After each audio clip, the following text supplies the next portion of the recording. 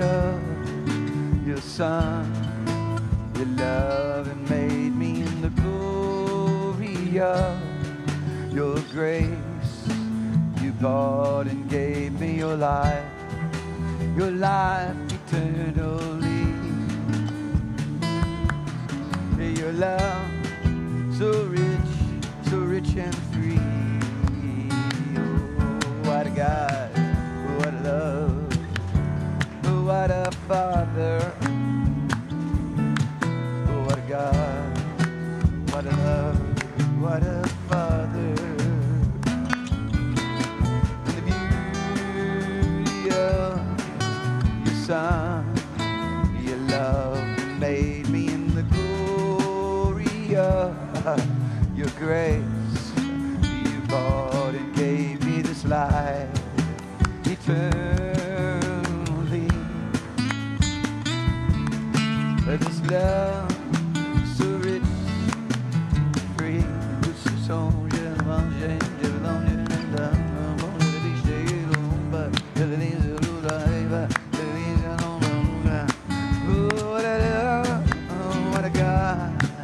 What a Father, what a God, what a love, what a Father. Oh, in the beauty of your Son, He loved and made me in the glory of your grace. You bought and gave me this life eternally. Love so rich and free. What a God, what a love, what a Father. Oh, what a God, what a love, oh, what a Father. Oh, man, the gender on down to the distance, so to say, lying there, Mr. Storm out of air. But I don't know.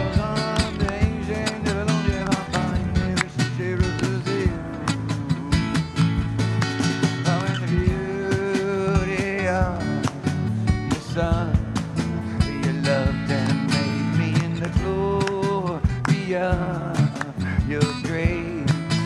You bought and gave me this life eternally. This love so rich and free. Yeah, what a God, what a love, what a Father. Oh, what a God, what a love, what a Father. Oh, what a God, what a love, what a Father. Oh, look what you done, look what you done for me. Oh, my God, oh, what a God, what a love, what a Father. Oh, and the beauty of Son, you loved and made me in the glory of your grace. You bought and gave me this life eternally. Oh, this love so rich and free. Oh, what a love, what a God, what a Father.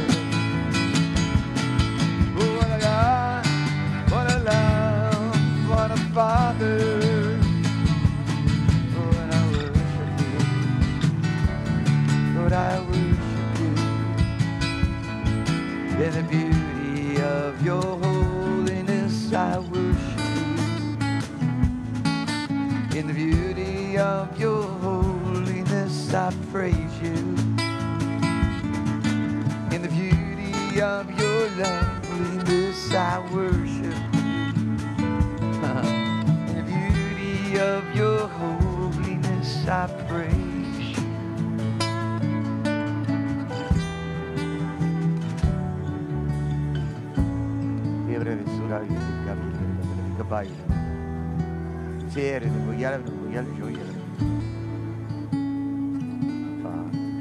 And the beauty of the Son. You loved and made me in the glory of your grace. You bought and gave me this life eternally. Oh, this life so rich and free. What a God, what a love, what a Father. What a God, what a love, what a Father. What a God, what a love, what a Father. The beauty of your holiness, oh Lord, I praise you. Oh, in the beauty of your holiness, I worship. In the beauty of your holiness, I praise you, Lord. Oh, in the beauty of your holiness, I worship you. Oh, in the beauty of your holiness, I praise you, oh God. Oh, look what you've done. Oh, look what you've done for me. Look what you've done. Look what you've done for me. So in the beauty of your holiness, I worship you. For in the beauty of your holiness, I praise you. I'm in the beauty of your holiness, I worship you. Look what you've done. Look at what you've done for me. Look what you've done. Look at what you've done for me. Find the beauty of your Son that made me.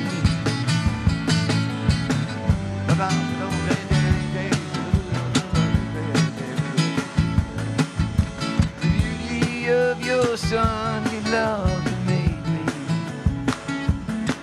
In the glory of your grace, you bought and gave me this eternal life that's so rich and free. Eternal life, this life in you, God, you put in me. Look what you've done. Look what you've done. Look what you've done for me. Look what you've done. Look what you've done for me. What a love, oh what a love, oh what a Father, oh what a God, oh what a love, oh what a Father.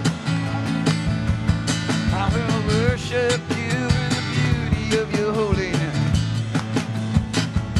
Oh, I will praise you, Lord, in the beauty of your holiness. Oh, in the beauty of your holiness, I worship you. In the beauty of your holiness, I praise you. Hey, look what you done. Look what you done for me. Look what you done. Look what you done for me. You gave me this eternal life. You loved me so and so free. Look what you done. Look at what you done. Look what you've done. Look what you've done. In the beauty of your Son, you loved and made me.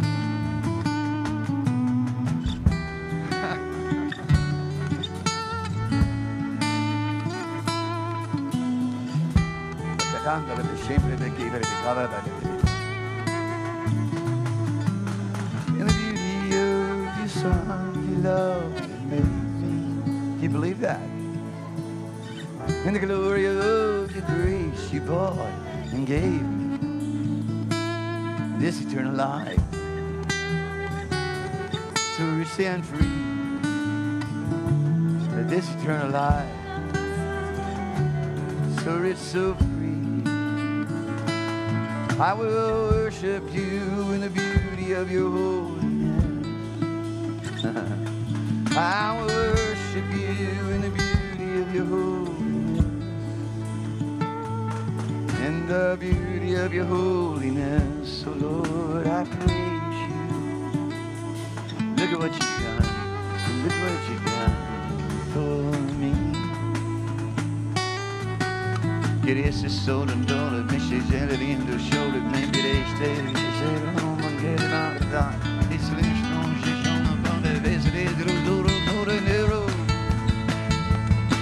It is a gentleman, never sit around. There's a song about it. What you done? Look at what you done for me. Look what you done. Look what you done for me. Look what you done. Look at what you done for me. Oh, and the beauty of your son, you loved and made me. Glory of your grace, you bought and gave me. This eternal life, oh, it's so free. This eternal life you gave to me. This eternal life, so it's so free. This life of God, look at what you've done for me. Look at what you've done. Look at what you've done. Look at what you've done for me. Look at what you've done. Look at what you've done for me. And I will worship you in the beauty of your holiness. I will worship you in the beauty of your holiness. And I will praise you in the beauty of your holiness. In the beauty of your holiness. So Lord, I will praise you. Oh, what a God, what a love, what a Father.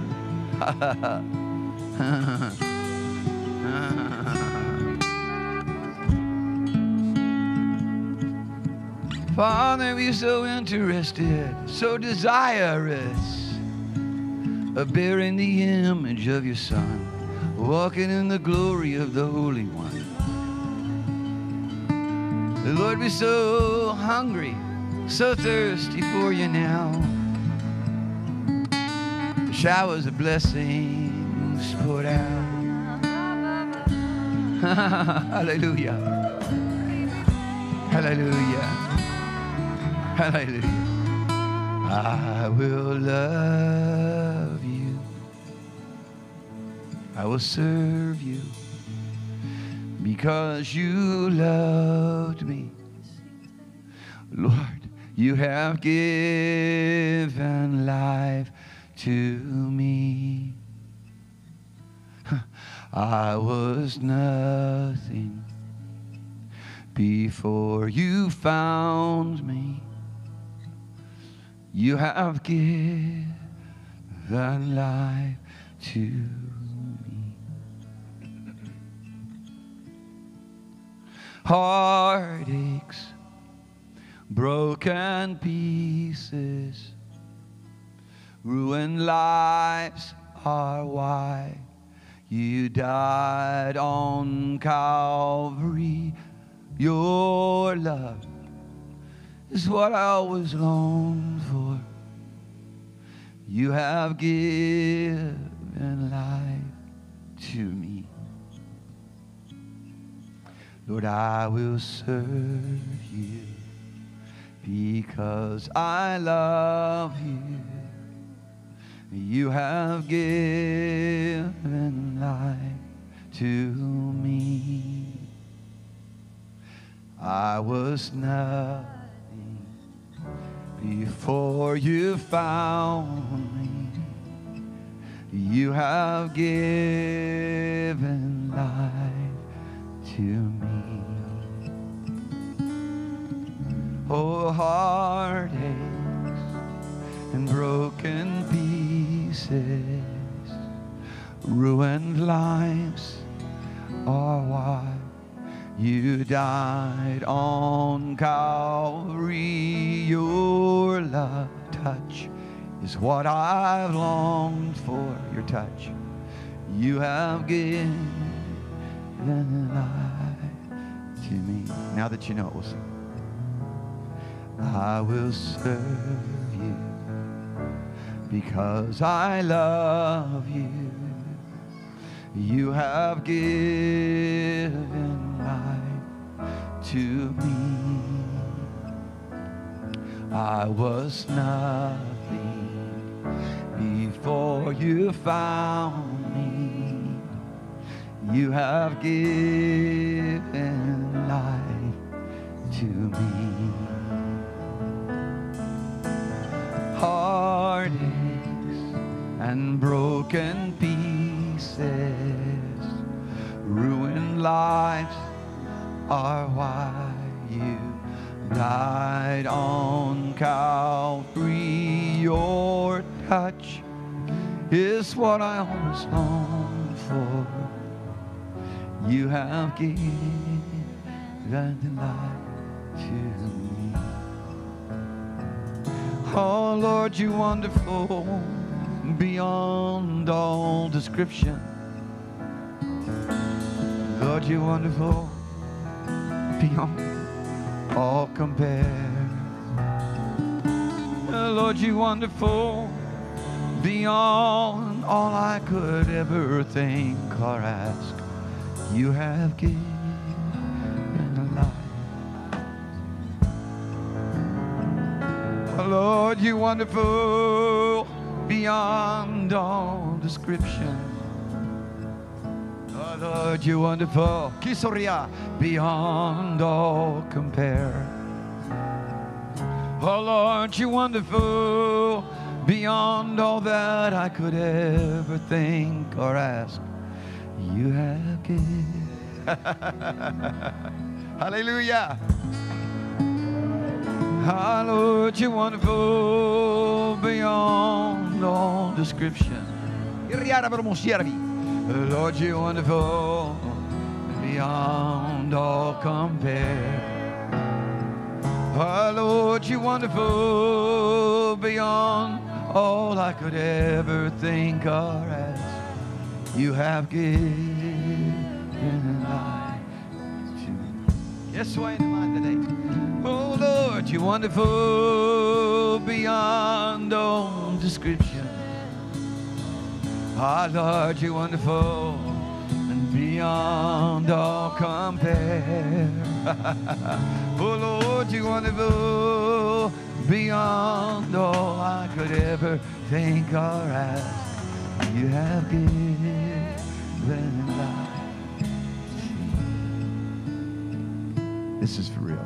I will serve you because I love you.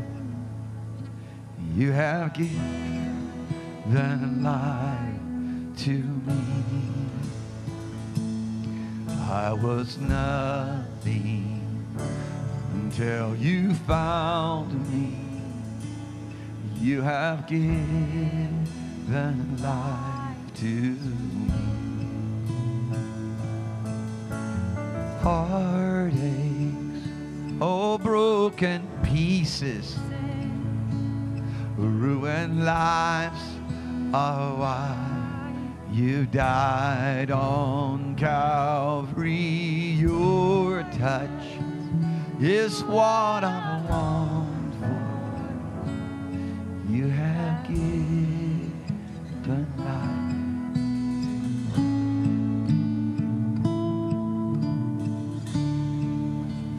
Jesus, Jesus, Jesus, Jesus. Pretty fair description.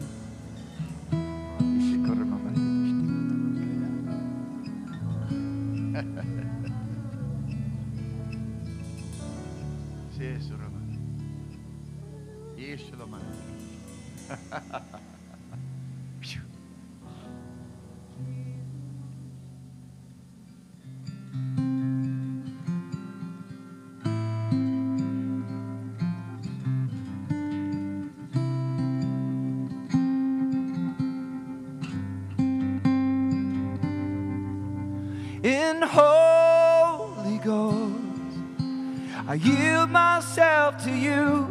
Let your rivers flow out of me. Oh, Holy Ghost, I yield myself to you. Let your rivers flow out of me. Holy Ghost.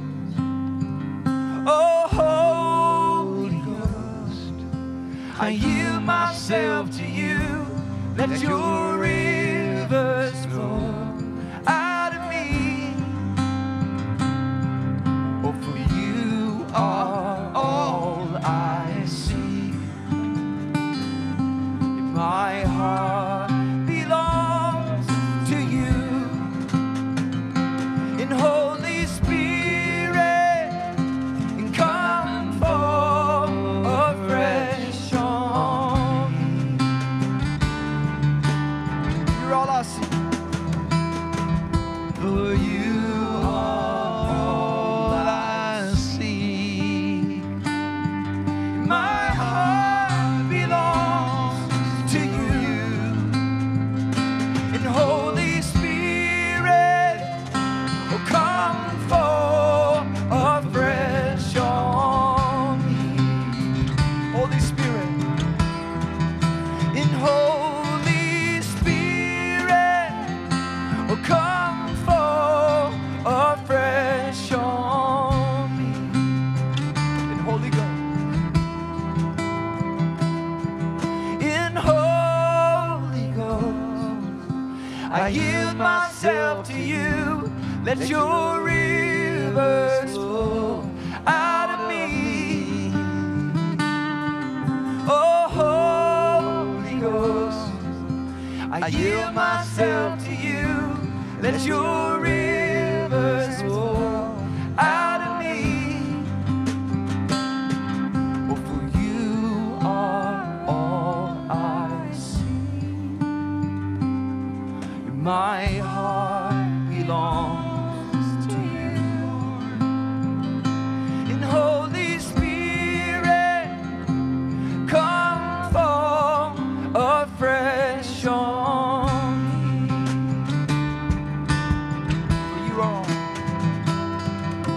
For you are all I see. My heart belongs to you. Oh, Holy Spirit, come fall afresh on me.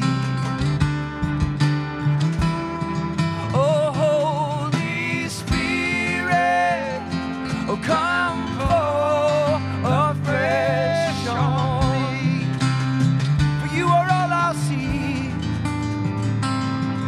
For you are all I see.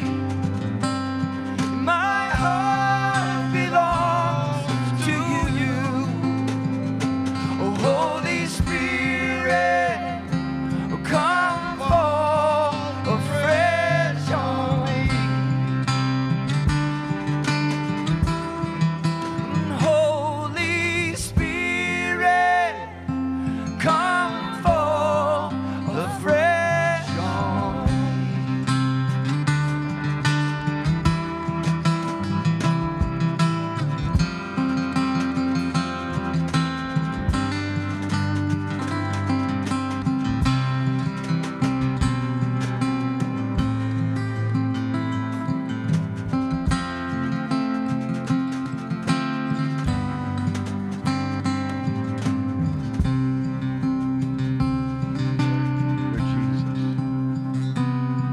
It's your hands that formed me. Your spirit gave me life. It's all designed and ordered by you, Lord. And I owe my everything to you. You came and filled me with your love. Lord, your hands, they formed me, and your spirit gave me life.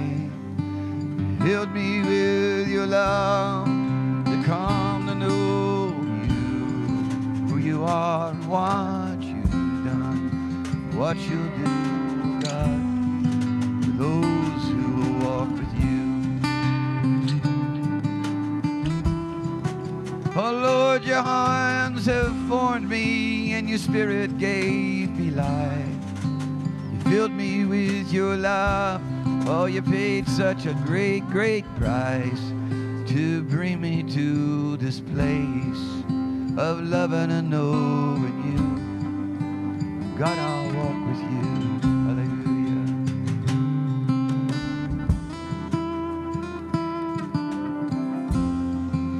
You are all I see. My heart belongs to you. Holy Spirit, come fall fresh on me. For you're all I seek. My heart belongs to you. Holy Spirit, come and flow. For you are all I seek. Hallelujah. My heart belongs to you, Lord. Holy Spirit, come and flow like rivers to me. I yield to you. I yield to you. And I yield myself to you, oh Lord, my God, who made all things new. I yield myself. I yield myself to you, oh Lord. Let your rivers flow through me. What a glory it is. Lord, let your rivers flow through me. There's nothing that compares. Let your rivers flow through me. It defines all life, oh God. Let your rivers flow.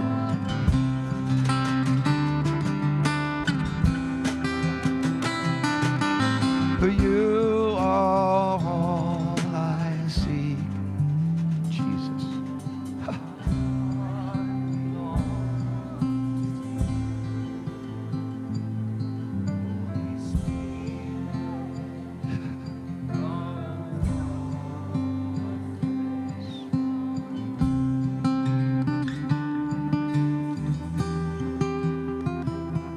Holy Spirit, let your rivers flow through me.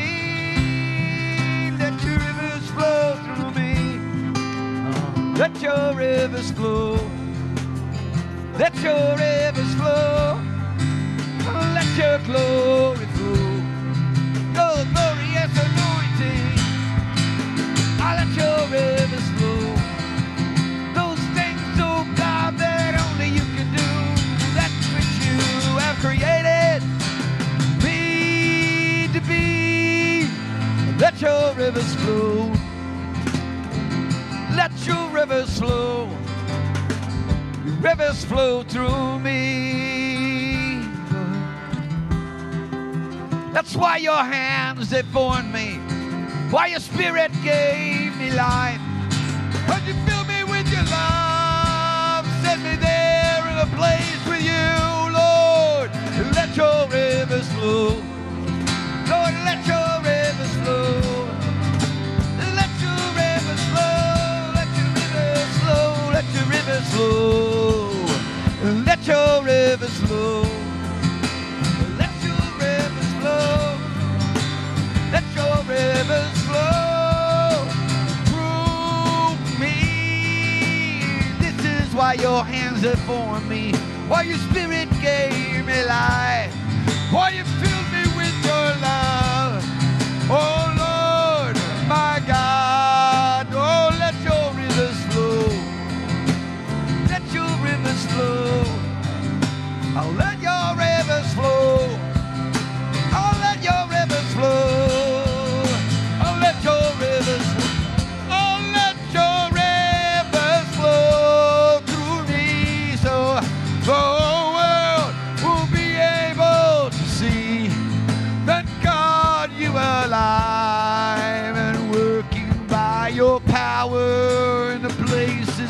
your people that you redeemed. Let your rivers flow. Let your rivers flow. Let your rivers flow through me. This is why your hands have formed me. Your Spirit gave me life. You filled me with your love.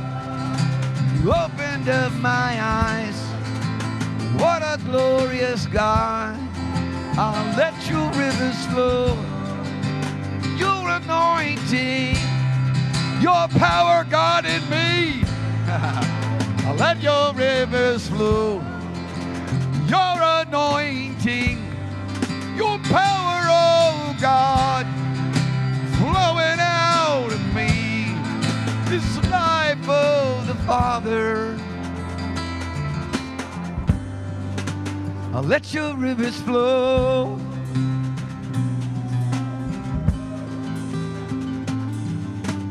Jesus,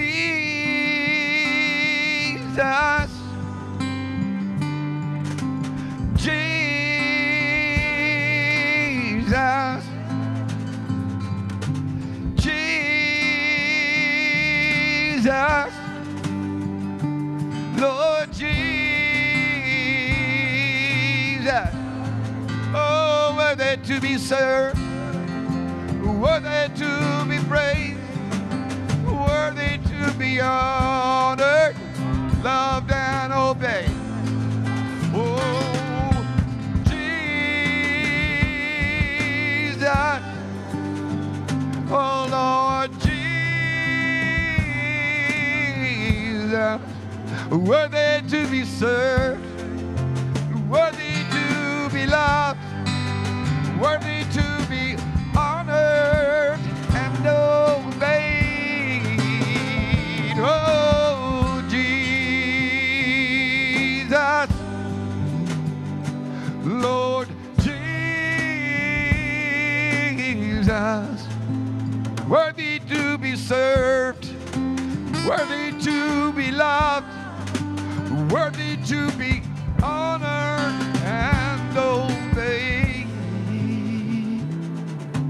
Jesus, so princero, mama, Lord Jesus. Oh, Jesus, Lord Jesus, worthy to be served, worthy to be loved, worthy to be honored and obeyed.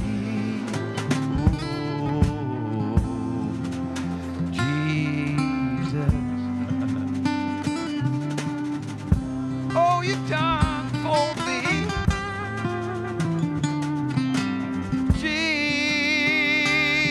Jesus, Lord Jesus,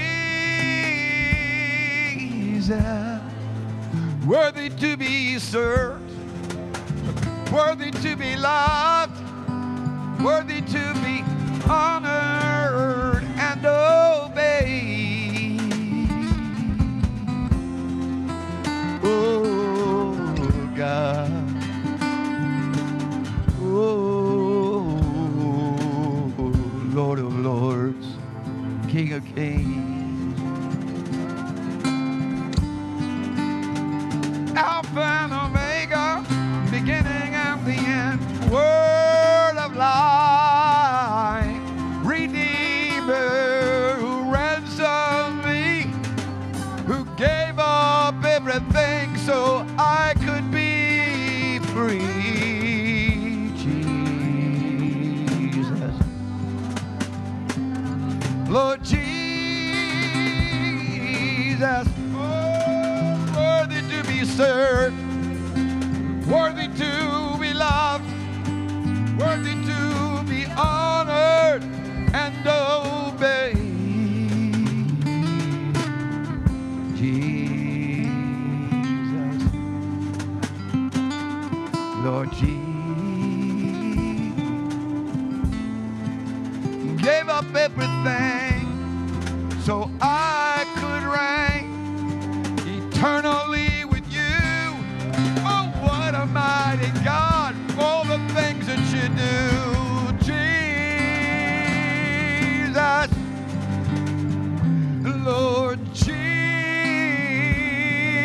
Jesus, worthy to be served, worthy to be loved, worthy to be honored and obeyed.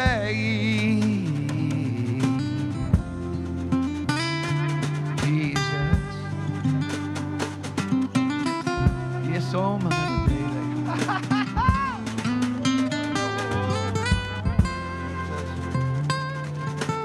Jesus, see for me, He's everything. See for me, when I say that name, every power of the enemy is broken and removed. Sickness, disease, sin and poverty, temptations overthrown. Hallelujah, Jesus. What a mighty, mighty, mighty name.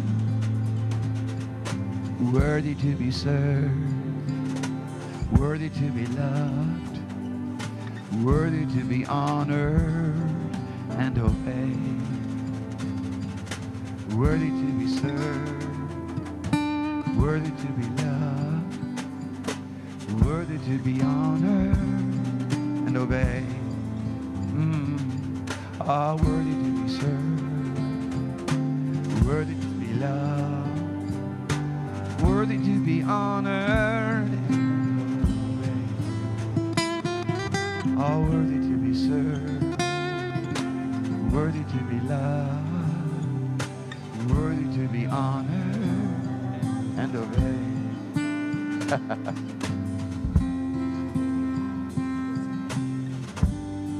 Good morning. Welcome to church.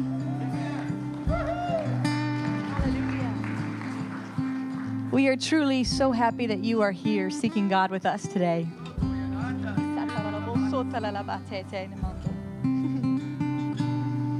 You can be seated.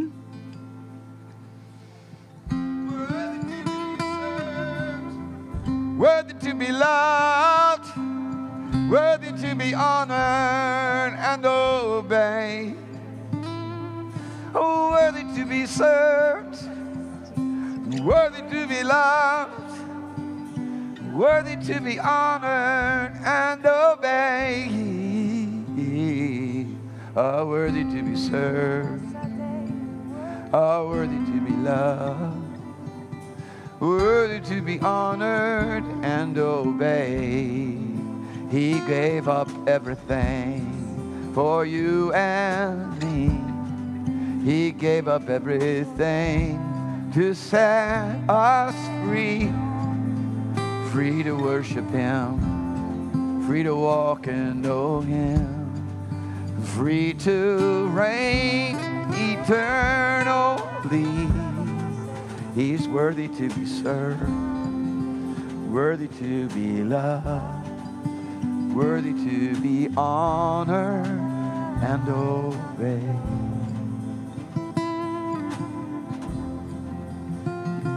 It does not feel right to stop that worship. Jesus, so wonderful.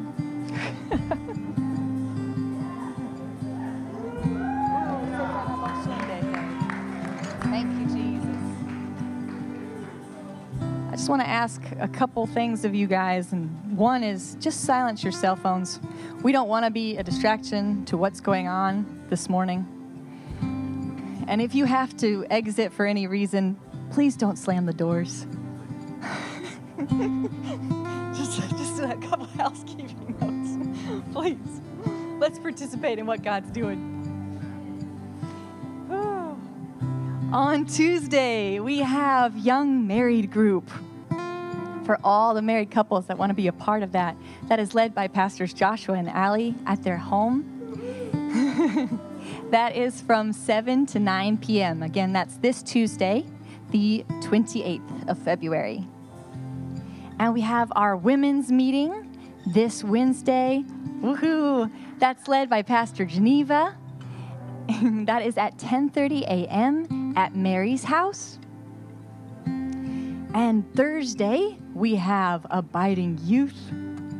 That is at 6 p.m. If you need a ride, we can make sure that you have one. We don't want anybody to have to miss that because of where it is or for whatever reason. Please see us. We'll make sure you have the ability to get there so you can be a part of youth.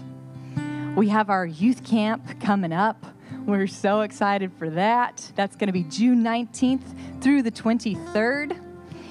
Woohoo! Yeah! Make sure you get deposits in so that your spot is saved. The deposits are due March 13th. That's coming up quickly. Let's just get what needs to be done. We have Doug Rowland here. Oops, I don't want to miss the Bible study. Thank you. Go back to that slide, please. Bible study, for those of you that are just reading the Bible for the first time, this is the perfect opportunity to join Dr. Graham in teaching. That is at 6:30 on Thursday, and that will be at David's house. And then coming up, we have Doug Rowland.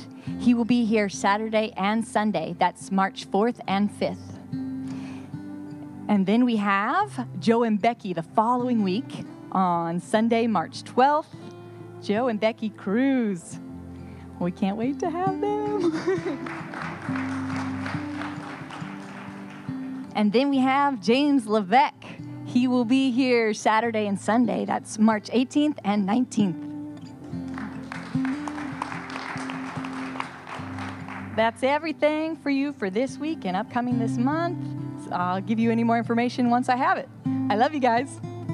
So there's absolutely no excuse, not to bring people to the meeting because I'm not preaching. All these other guys who are so much nicer and more anointed than I am going to be here. And so I just encourage you, invite people, have them come.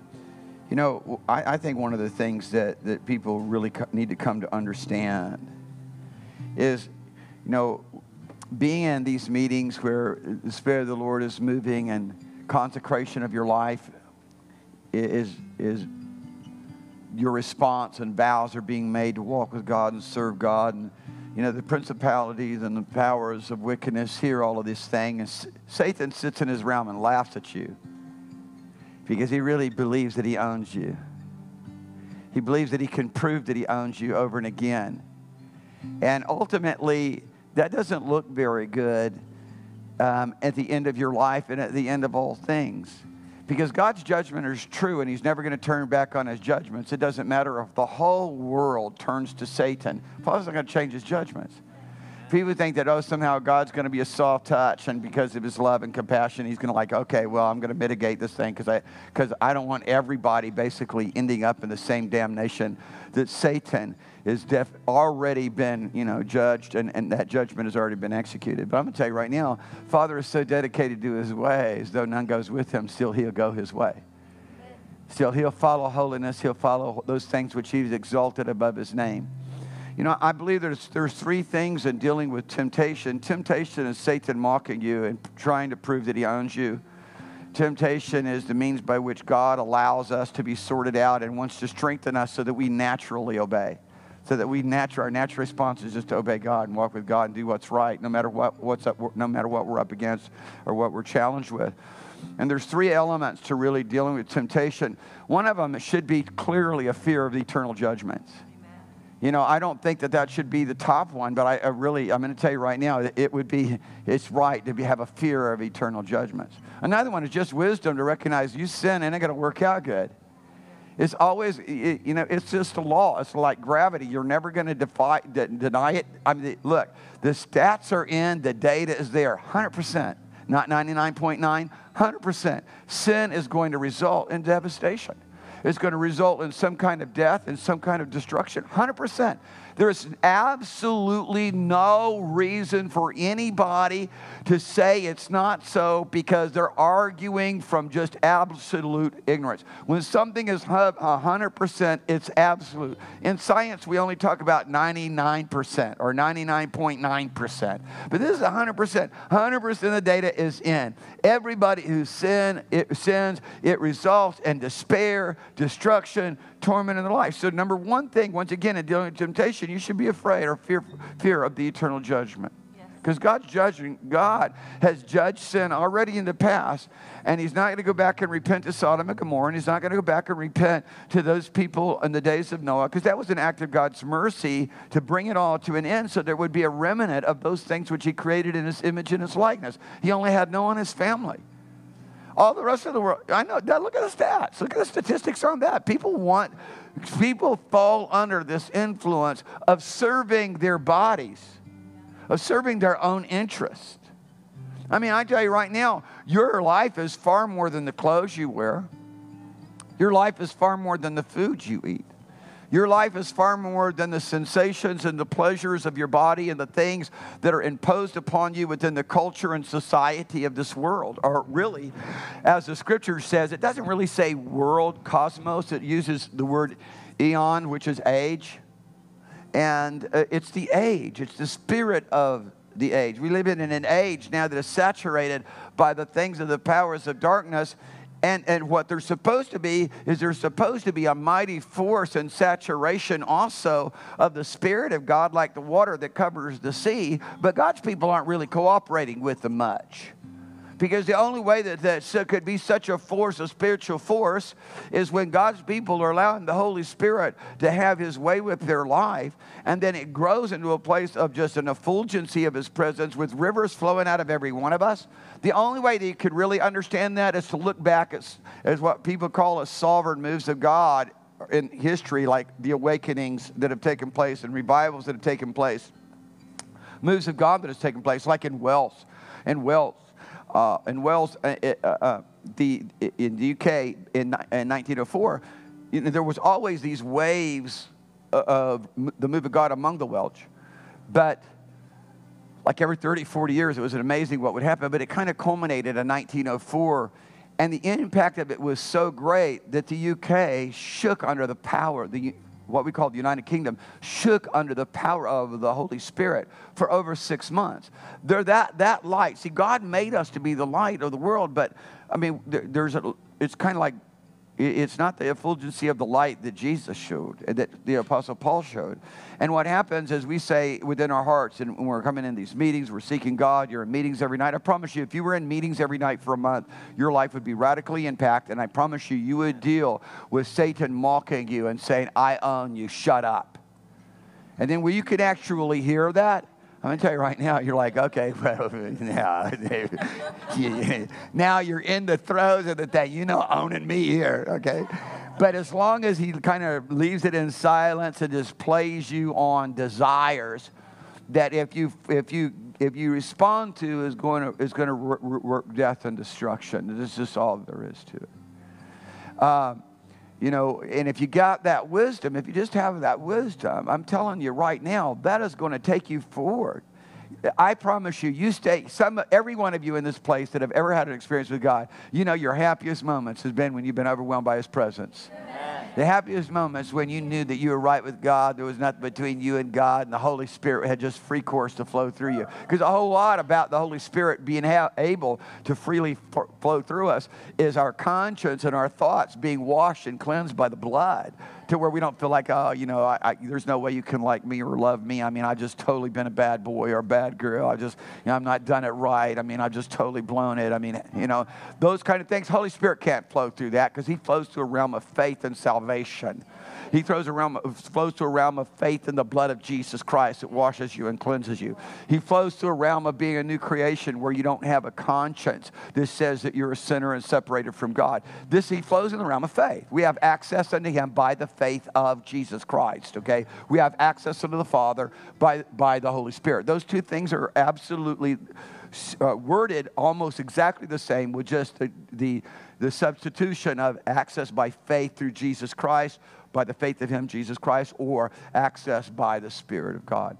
And so the third thing, which should be the top and foremost thing, but it really isn't. Because, it is to some degree, but it really isn't to the degree that it needs to be. And Father is okay with it, as it were. He continues to show forth his mercy towards us until we get it. Are you with me? And that is, we should obey him because we love him. And, it would be wonderful, if we were singing this song, I will serve you because I love you, you have given life to me. And because that's all true, and we all know that, and when we sing it, we're like, yeah, that's the way my life was. It was heartaches, broken pieces. I mean, I don't like to say just broken people because I'm bringing it home. People just they always want to try to tie me down to the words somebody else did. I'm just improving it for myself, okay? I'm just modifying it so it's more meaningful. Yes, broken people, but broken pieces in our own individual lives. And that's what the Lord did. The Spirit of the Lord is upon me because He's anointed me to come and bind up the broken pieces of the heart. This is the goodness of God. I mean, we really want it to come to the place where truly we're just saying no to Satan, having authority over him. Listen, I'm going to tell you right now, the powers of darkness are going to do everything that they possibly can do to keep you from knowing this intimacy, this realm, this kind of obedience. Because in this place of receiving what God has, walking with God, He's absolutely destroyed. It's his atmosphere is not the dominating force in a world around us. The atmosphere of a prison is very different from the atmosphere of this room here today. Are you listening to me? Yes. Because, there may be a few people going to church, but, it's just kind of like an imprisoned church service. And I don't mean to say anything negative about your church meeting in the prison today. I'm just telling you, it is a different atmosphere. Where the world as a whole has some, really that same kind of an atmosphere. And the only thing that challenges that is when there's a people moving in the presence and the power of God. Now, what happens is if someone walks in here from outside, they're going to be challenged by it. They're going to be affected by it to some degree.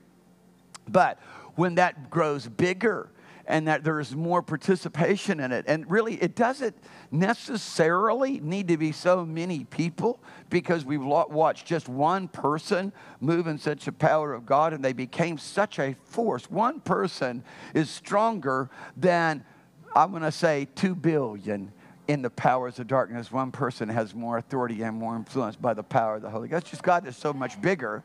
Really, it's one against, I'd say 700 trillion, just to put it way up there, okay? Because the magnitude of Father's influence and love and goodness manifested is so much more profoundly impactful in people's lives than Satan's hate and darkness.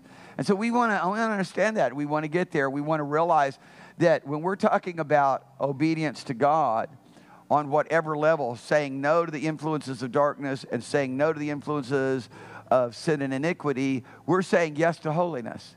We're saying yes to participating with His presence. Now, I want you to understand, you could be a person, I just say a Buddhist, a Hindu, a Haredim, Jewish Orthodox person, and you could have no sin in your life in any way in an outward form, but you're still not going to be able to interact with His holiness because the access that we have into His holiness is only by the blood of Jesus.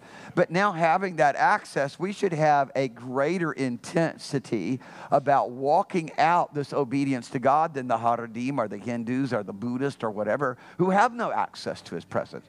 Why? Because there's no access but by the blood of Jesus Christ. Men can never pay for their sin. You can never pay for your wrongdoing. I'm going to tell you right now, if it wasn't for the blood of Jesus, there's absolutely no way that I would ever make heaven. Somebody said, oh, well, you've just done this and you've done that. No, if it wasn't for the blood of Jesus, all the sin and the iniquity and the trespasses of my life, which have been great, would absolutely hang upon my life, and I would have to rightly give an account for that and pay the penalty. Well, what God did in His love and mercy for us is He sent His only begotten Son who personally took my sins and my iniquity. He never did anything wrong.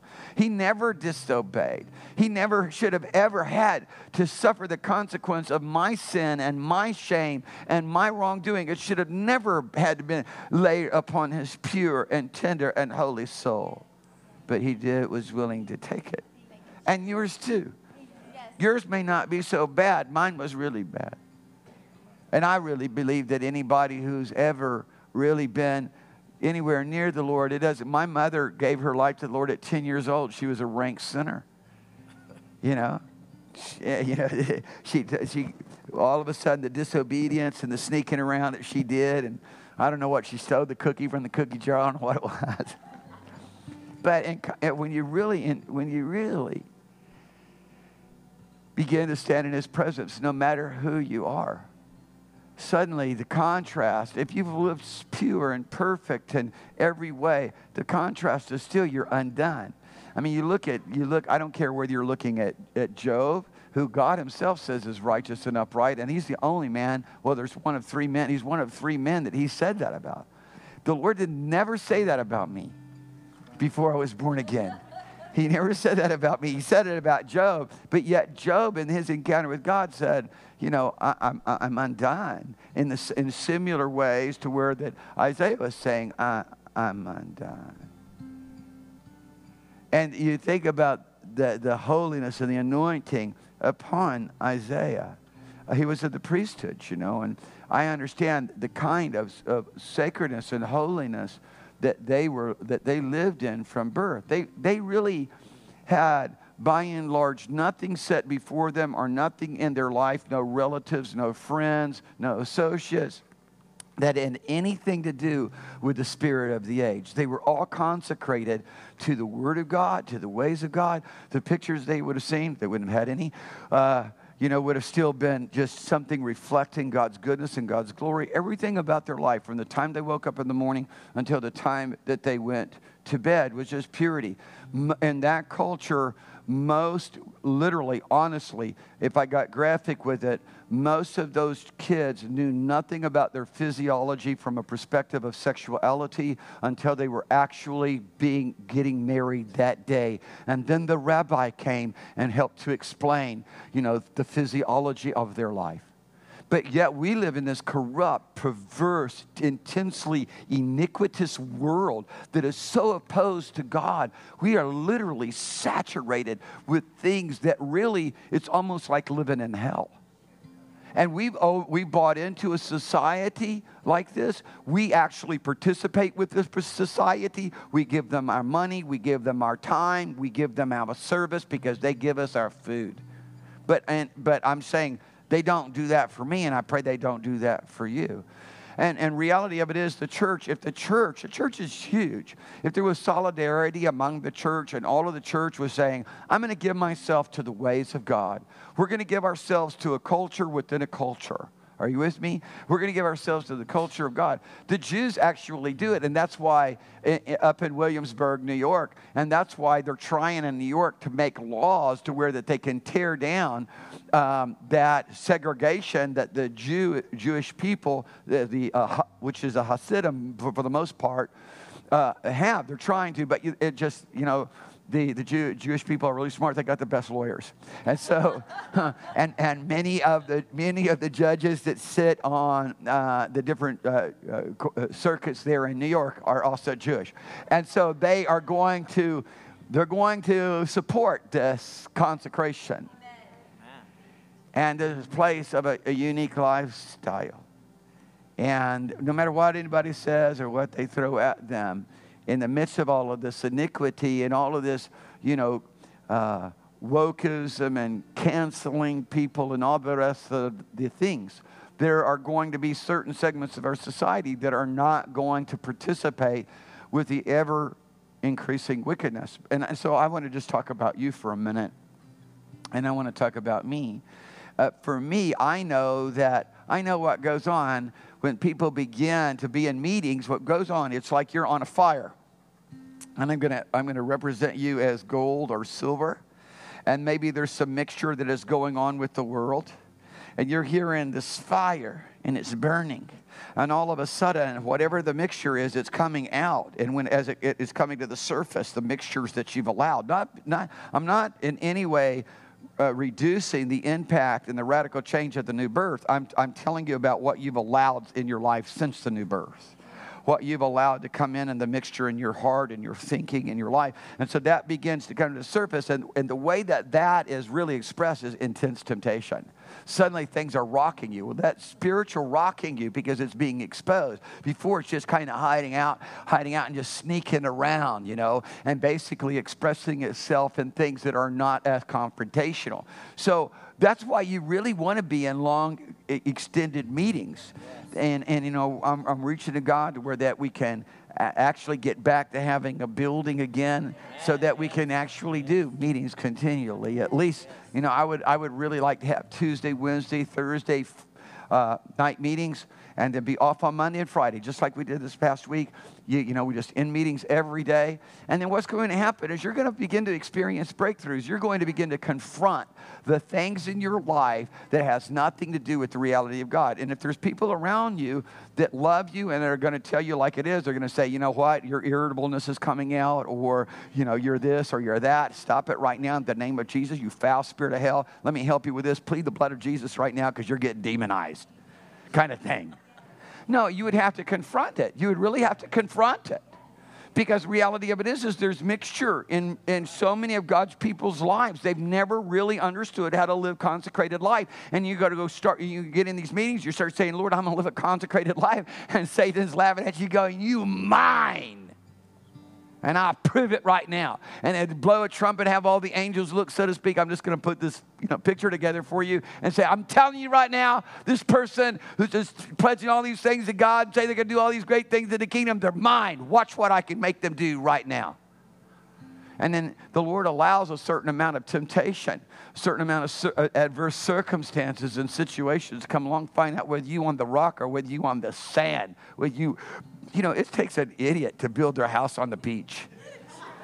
It might be like a cool location for a while, for a very short while. Oh, no, I'm up above the tide line. Oh, yeah. In the summertime, all right? And we all know, being on the coast, that the tide in the summertime does not match the tide in the winter. And it's a terrible thing that we would actually build our life spiritually. You got to really work at trying to block out that you're an eternal being. You've got to work at that to try to eliminate the reality that we live forever, that we're not like the horses and the dogs and the rabbits and the squirrels and the lizards and the honeybees and the ants. We are different people. We not like the grass of the field, which is today, and tomorrow is burned up. Our life is forever. Your life is forever. And some of you may be sitting back going, hey, you know what, I'm 20 and I got like at least 60 more years. You don't know that you have 60 years. And even if you did have 60 years, that's a pretty short time. And the reality of it is, God won't be mocked. Whatever you sow, you're going to reap. You won't be mocked. He said, I can get away with it. You can get away with nothing. I wouldn't do that because that's actually willful transgression. Don't be saying you get away with anything. I'm going to tell you, those of you who don't, you're basically letting the powers of darkness kick you around. I want to tell you this. It'd be far better for you to keep crying out to God saying, Lord, help me. I want to hate evil. I don't hate it. I love it. It would be far better for you to be hanging on by your fingernails than to just act like, oh, I can get away with this and ignore God. Don't do that. Because then you literally truly would be living as a fool. The fool has said in his heart there is no God. Well, the fool also lives like there is no God, or acts like there is no God. In fact, I would say that that's a bigger fool.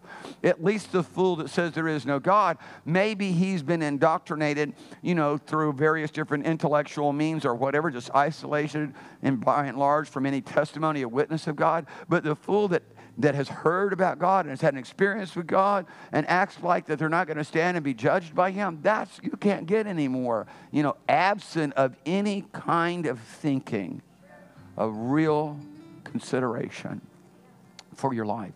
You may not love you, but Father loves you.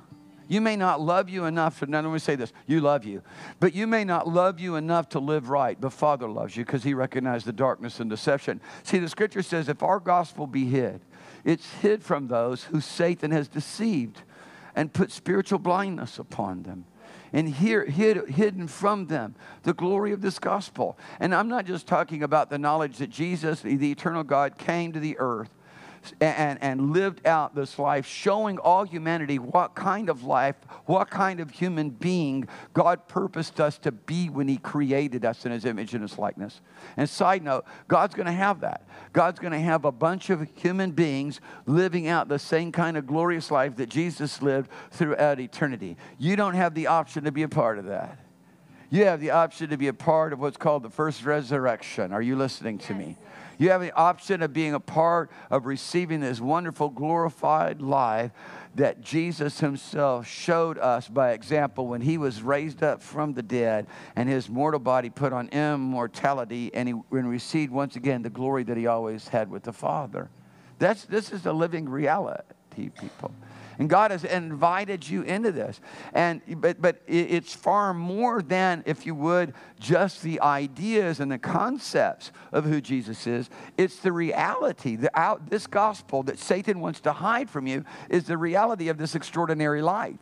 This reality of God's own joy, his own peace, his own love, his own power, his own goodness, filling us up so that there's room for nothing else. Filling us up so that it flows. It's not just leaking out.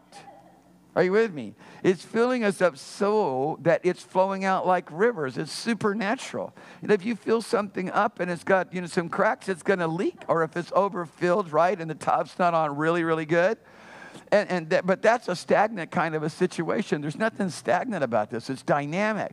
It's constantly God flowing into us with his glory and his presence and flowing out of us. It's the river that you see in Ezekiel chapter 47, flowing from the throne room and then flowing out into every part of the world and healing everything that it touches. God wants his river flowing out of the throne room of heaven into our lives. And the only way that we become vessels that are receptive to this river is that we're born again. We're made a new creation, this miracle of salvation. That's why the Holy Spirit came. The Holy Spirit came not only on the command of the Lord Jesus Christ and the Father, but to fill us, to baptize us, to empower us, but he came to flow through us to witness to all humanity of this wonderful life in God. He came to flow through us to take care of every situation about our life, to flow to that aching part of your body. Hallelujah. Thank you. God had to make you a new creation, otherwise you'd never be able to receive that river that flows. It'd be bypassing you. Just an effulgence of God's glory coming, but it just goes around you. Because you reject Jesus. You reject the miracle that he wants to bring of the new creation.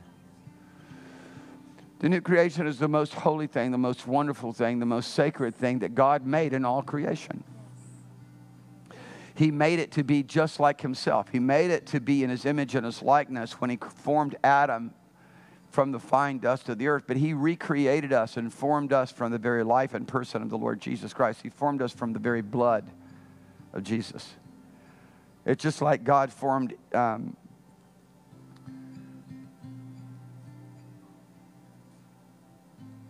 Eve.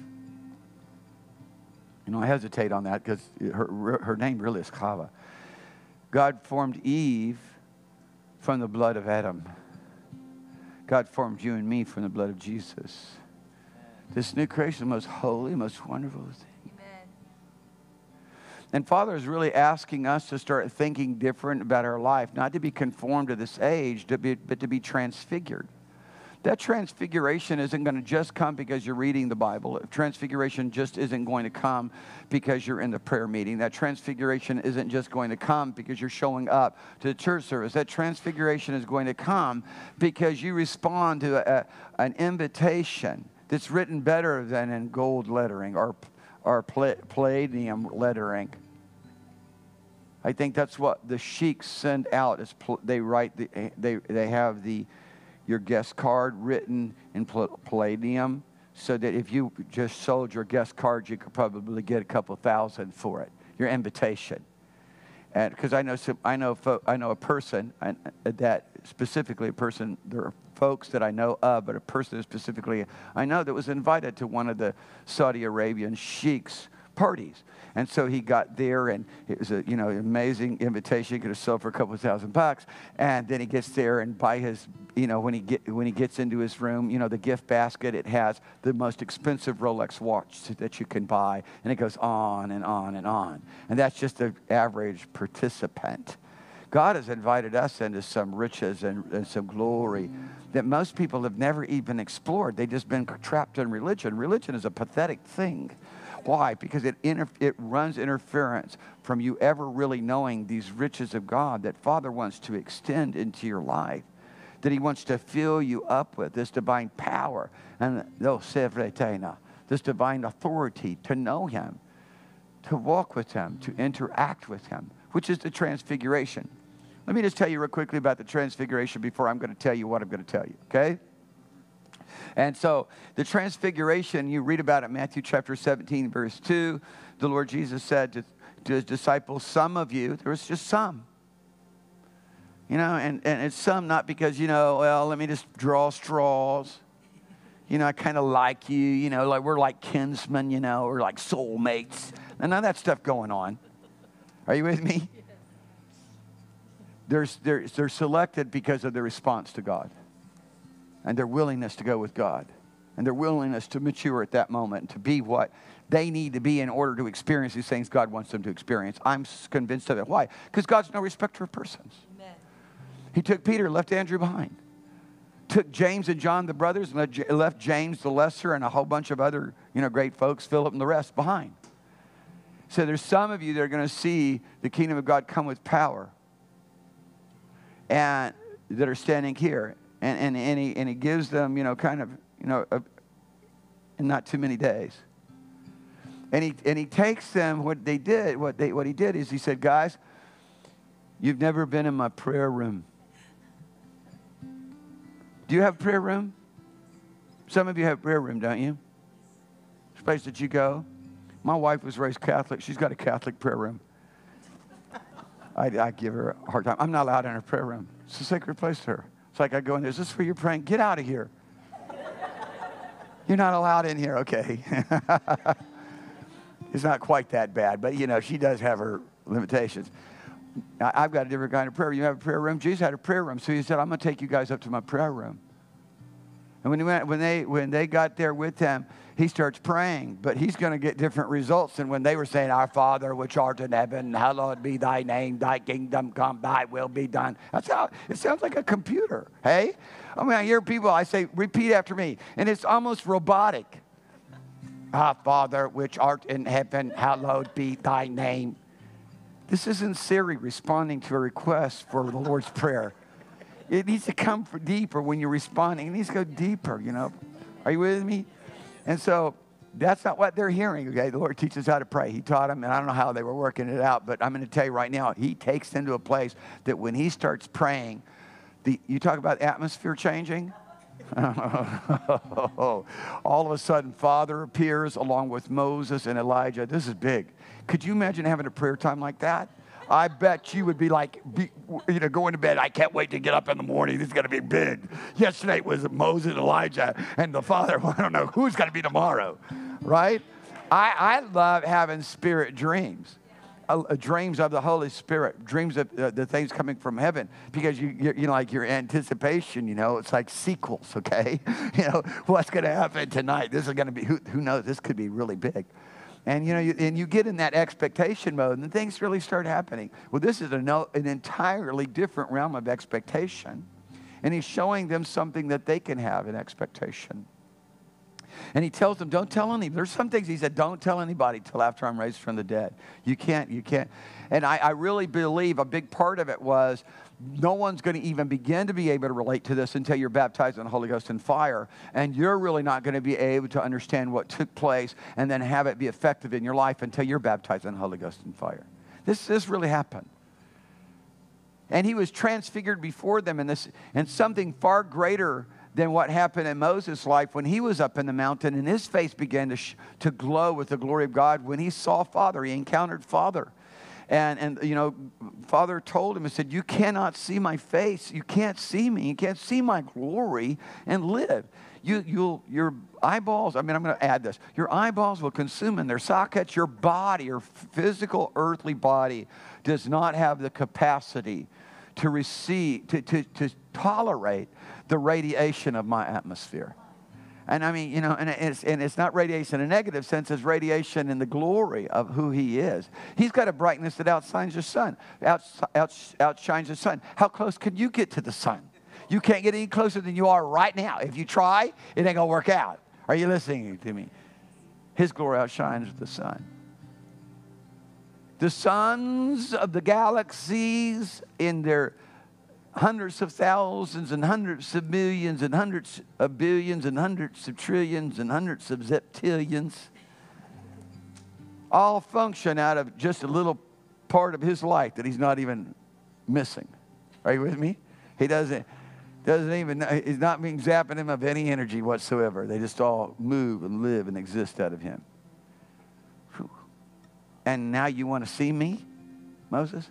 Yes, I do. I'm desperate about it. Okay, well, I'm going to let you.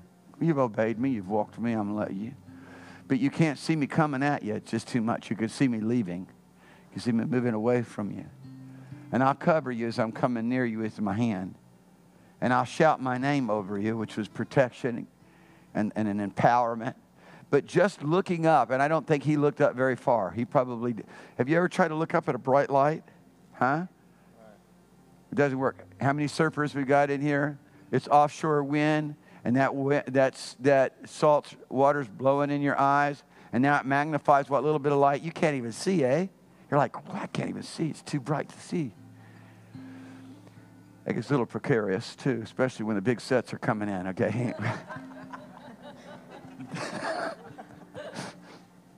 I imagine that Moses didn't look up very much. But his face from the experience glowed with the radiance of God for the remainder of his life, so that they had developed. The scripture says that they didn't want to look at what, they weren't willing to look into and look at what you and I have right now. And I want to just invite you to come to a place of transfiguration, because these two words that Paul used are absolutely polar opposites. Conform to the age. To be more specific, conform to the age. Yeah, we've got to go to work. Yeah, we've got to do these various things. We've got to be faithful and taking care of stuff and tending things. But we're not conformed to the age. And the age is putting pressure on the church now like never before. You know, back 20, 30, even 40 years ago, I said, what's going to happen? You know, because when I came out of that, I'm like, don't you bring any, I don't want to hear any music but heaven, because it was connected to a demonic world to me. I don't want to hear that. Some people I see Christians like rocking out to this. I'm like, I don't want, to me, that is a reminder of a former life and a connection with a demon power. And I don't want anything, I don't want it even anywhere near me. And so should be all, to every dimension of sin. But I would say what's going to happen is the world is going to take such a position that is so far away from anything that the church could ever participate with, that there's going to be a big enough gap that the true separation is going to be manifested. And now we see so many preachers and so many churches literally going, well, we're going to allow homosexuals and transvestites. I so love T.D. Jakes getting up and hollering out, said, I don't mind the prostitutes coming to the meeting, but when I look up in the choir and I see prostitutes, this is too much. You have turned the church of the Lord Jesus Christ into a brothel. Did you hear him say it? Yeah. Pretty radical. Come on, TD. Bring it. Because what's happening is that everybody just wants to say, oh, you know, it's because we made it about bigness and counting heads, and bigness qualifies us as being successful. And people run after the fame. You know, we're all going through those same temptations that Jesus went through. Jesus could have justified it. He could have said, wow, you know, he's going to give me the place and position of fame over all the world. Man, could I really use this to influence people for the kingdom of God? You know, and that goes on. It goes on. Oh, you know, all I got to do is turn this stone into bread, and then now you're going to know that I'm the Son of God. Wow, you know, the Lord could really use that. People really have their eyes open if I do that. That goes on. There's ways to justify so many of these things that Jesus made a clear distinction. Said, no, I'm not going with your suggestions. No, I'm not going for my own self-interest. No, I'm not going for fame. No, I'm not going for my own pleasure. No, I'm not going for any self-gratification. No, I don't have to prove nothing to you. Are you listening to me? Yes. And we're in the vortex of all of this. And the Lord's screaming out, no. I want to call you to a place of worship. I want to call you to a place of presenting your body a living sacrifice, because that's the same context of Jesus' prayer room. People go to a prayer, and I tell you right now, there's more power in a Catholic pulling their beads. There's more prayer. There's more power in a New Age person holding onto the crystals and literally, as it were, channeling, demonic energy than a Christian sitting in their prayer room. Are you willing to do that? Because I'm telling you right now, if you were on Mount Carmel and you were basically confronting the prophets of Baal like Elijah was, you would lose. You would lose. And the prophets of Baal are over there screaming and hollering, man, bringing some stuff. They're shaking it. Those guys knew how to create things magically. They knew how to create things out of a demonic realm. It's just that the power of God was there, the authority of God was there, and Satan couldn't operate when the power of God's around. Are you listening to me? It's just true. I've watched this in my life. I'm a firsthand, not only do I see this in the Word of God, I'm a firsthand witness of those who carry the anointing of God, and witches and this and that and the other people and various different sorcery and magic. Their magic, their witchcraft, their things will not work around the anointing. Just doesn't work. It's shut down. Like, well, I don't know what my power. I've lost my trick. So my power. I don't know what's. I gotta go somewhere and chant a little bit or whatever. It doesn't work. New Age people, their stuff, their magic doesn't work around me. Amen. It's just a challenge. Okay, you sit most of the time on an airplane. Yeah, you're a New Age person. So tell me about your power. Okay, what can you do? Well, I can do this thing. I can do that thing. Try to do it now. Can I see? You're going after it. I don't know. It's not working yet. And I don't have to plead the blood, say in the name of Jesus, nothing. I got the power of God right here with me, man. Why? I present myself a living sacrifice, holy and acceptable to God. It just varies different dimensions. Jesus always walking around in the fullness of the anointing, with power to cast out devils, heal the sick, raise the dead. But now he's going to go into a communion, and that communion with the Father is going to be a transfiguration. It's going to be a transfiguration. He's transfigured. Suddenly, his natural human body takes on the glory of eternity. Somebody said, God knows in this natural earthly body we can't do this and can't do that. Jesus said, we can do this. We can do that. And then ultimately, he says to us in Romans chapter 12 and verse 2, in this same posture of prayer, in the same posture of worship, in the same posture of presenting ourselves to the Lord and interact with Him, He says, don't be conformed to the age, but be transfigured by thinking different about yourself or the renewing of your mind. Because see, now what's happened is God made you something that has nothing to do with the world or with the age. Through the new creation, He took you from being a human being to being a person of the Spirit. Jesus said so, John 3:3. Somebody said, I just believe that's false doctrine. I never heard anybody say that. Well, how about Jesus saying it? And I just repeat it and bring it into a place or a context where it has a practical, right now reality in your life. Is that okay? Oh, many people think that's false doctrine. As soon as I bring the Scripture into a practical reality of your life, that's got to be false doctrine because the Lord doesn't expect this. Listen, it isn't like some kind of laborious sacrifice or some kind of a heavy burden. God's given you an opportunity. Open up the doors to come on into glory. Would you like to be happy? Come on in. Huh? Would you like to have the best food, the best clothing, the best this, the best that? Come on in. And how much does it cost? It's free. Really? Yes, come on in. I paid in full for you to have it.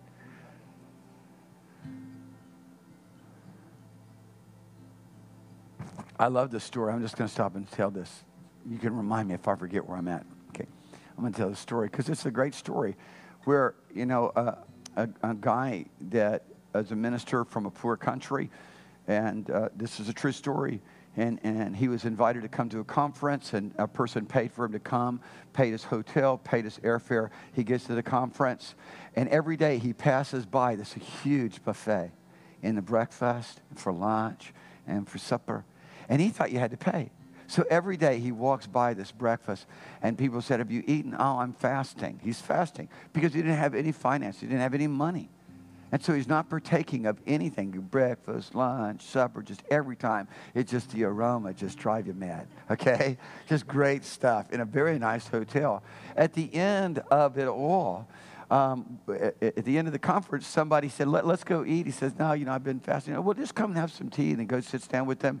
And he suddenly then, in the whole, questioning and things that was going on, discovers that the breakfast, lunch, and supper was part of the package that was paid for him. What a terrible moment in his life, because he was fasting by force. He was telling people that he was fasting because he didn't want anybody to feel sorry for him and pay for his food. But look at all that he missed out on. He deprived himself. And people are depriving themselves all the time because they don't think that's part of the package. I tell you, transfiguration is part of the package. And the reality of it is, folks, if we're not experiencing these things in God that he has for us, the world is going to be very enticing. Look at, they're having so much fun over there. They're doing this thing. They're buffeting their body with pleasure. I want to buffet my body with some pleasure too. No, the Lord says, no, wait a minute. I want you to look at the world entirely different. I want you to have a different kind of thinking about yourself. And there's two things about, really, truly, I want you to understand. There's two very important dimensions or parts to this transfiguration that God wants us to experience. A supernatural encounter, these supernatural encounters with him. And one of them is that you're dedicated to not be conformed to this age. To not love what this age loves, to not do what this age does, to not agree with what this age demands. And that you are willing to think different about yourself according to what God said. He says, you are not a human being or flesh anymore. You're spirit. Jesus said, that which is born of the flesh is flesh, and that which is born of the spirit is spirit. Paul comes along in Romans chapter 4, Romans chapter 8, beginning at verse 4 through 10, or really verse 4 through 9, and he really emphasizes this, and he breaks it down of what it means not to be of the flesh, but to be of the Spirit, and underscores it and says, you are not of the flesh, but you are of the Spirit. He opens up the whole conversation, really, the whole message to declare to us the miracle provision, miracle power, miracle entrance, that if we agree with it, we get to participate with it. If we don't agree with it, if we modify it, if we make it something different than it is, we'll never have it. He says, there is therefore now no condemnation. I see so many of God's people that live in condemnation and shame and don't feel worthy and deserving. You're never going to be worthy and deserving, so get over that part anyways. You know, the bottom line of it is there's just too much pride and arrogance that we've taught our kids. If understanding the community of the Haredim and the ultra-Orthodox and even the Hasidim, you live in a practice of not developing arrogance and pride. You live in a practice of developing in every way that they can out of a human realm, humility and lowliness. But we don't do that. We all end up basically busting heads and kicking butt. Are you with me? No, we do. That's all of our athletic programs. And you know, and every concept of what, you know, is going on. You're big and bad and feel good about yourself because you're into this stuff. Are you with me? We need help. We need help. This isn't gonna work in the concept of transfiguration. And the Lord has given us this nature to automatically obey him out by nature.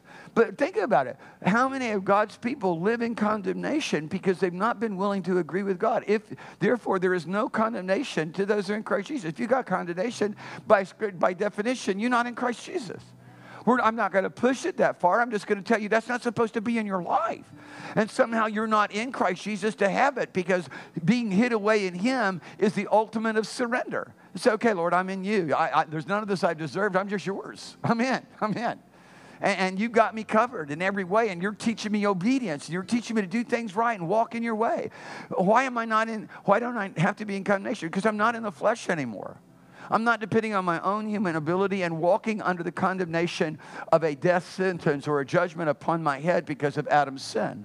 I'm not walking that because I'm not in condemnation because I'm in Christ Jesus, and I'm not walking anymore or living anymore or thinking anymore. And it begins with how you think after the flesh, after a state of being, a human existence, a race, a nationality, a human existence more than anything else.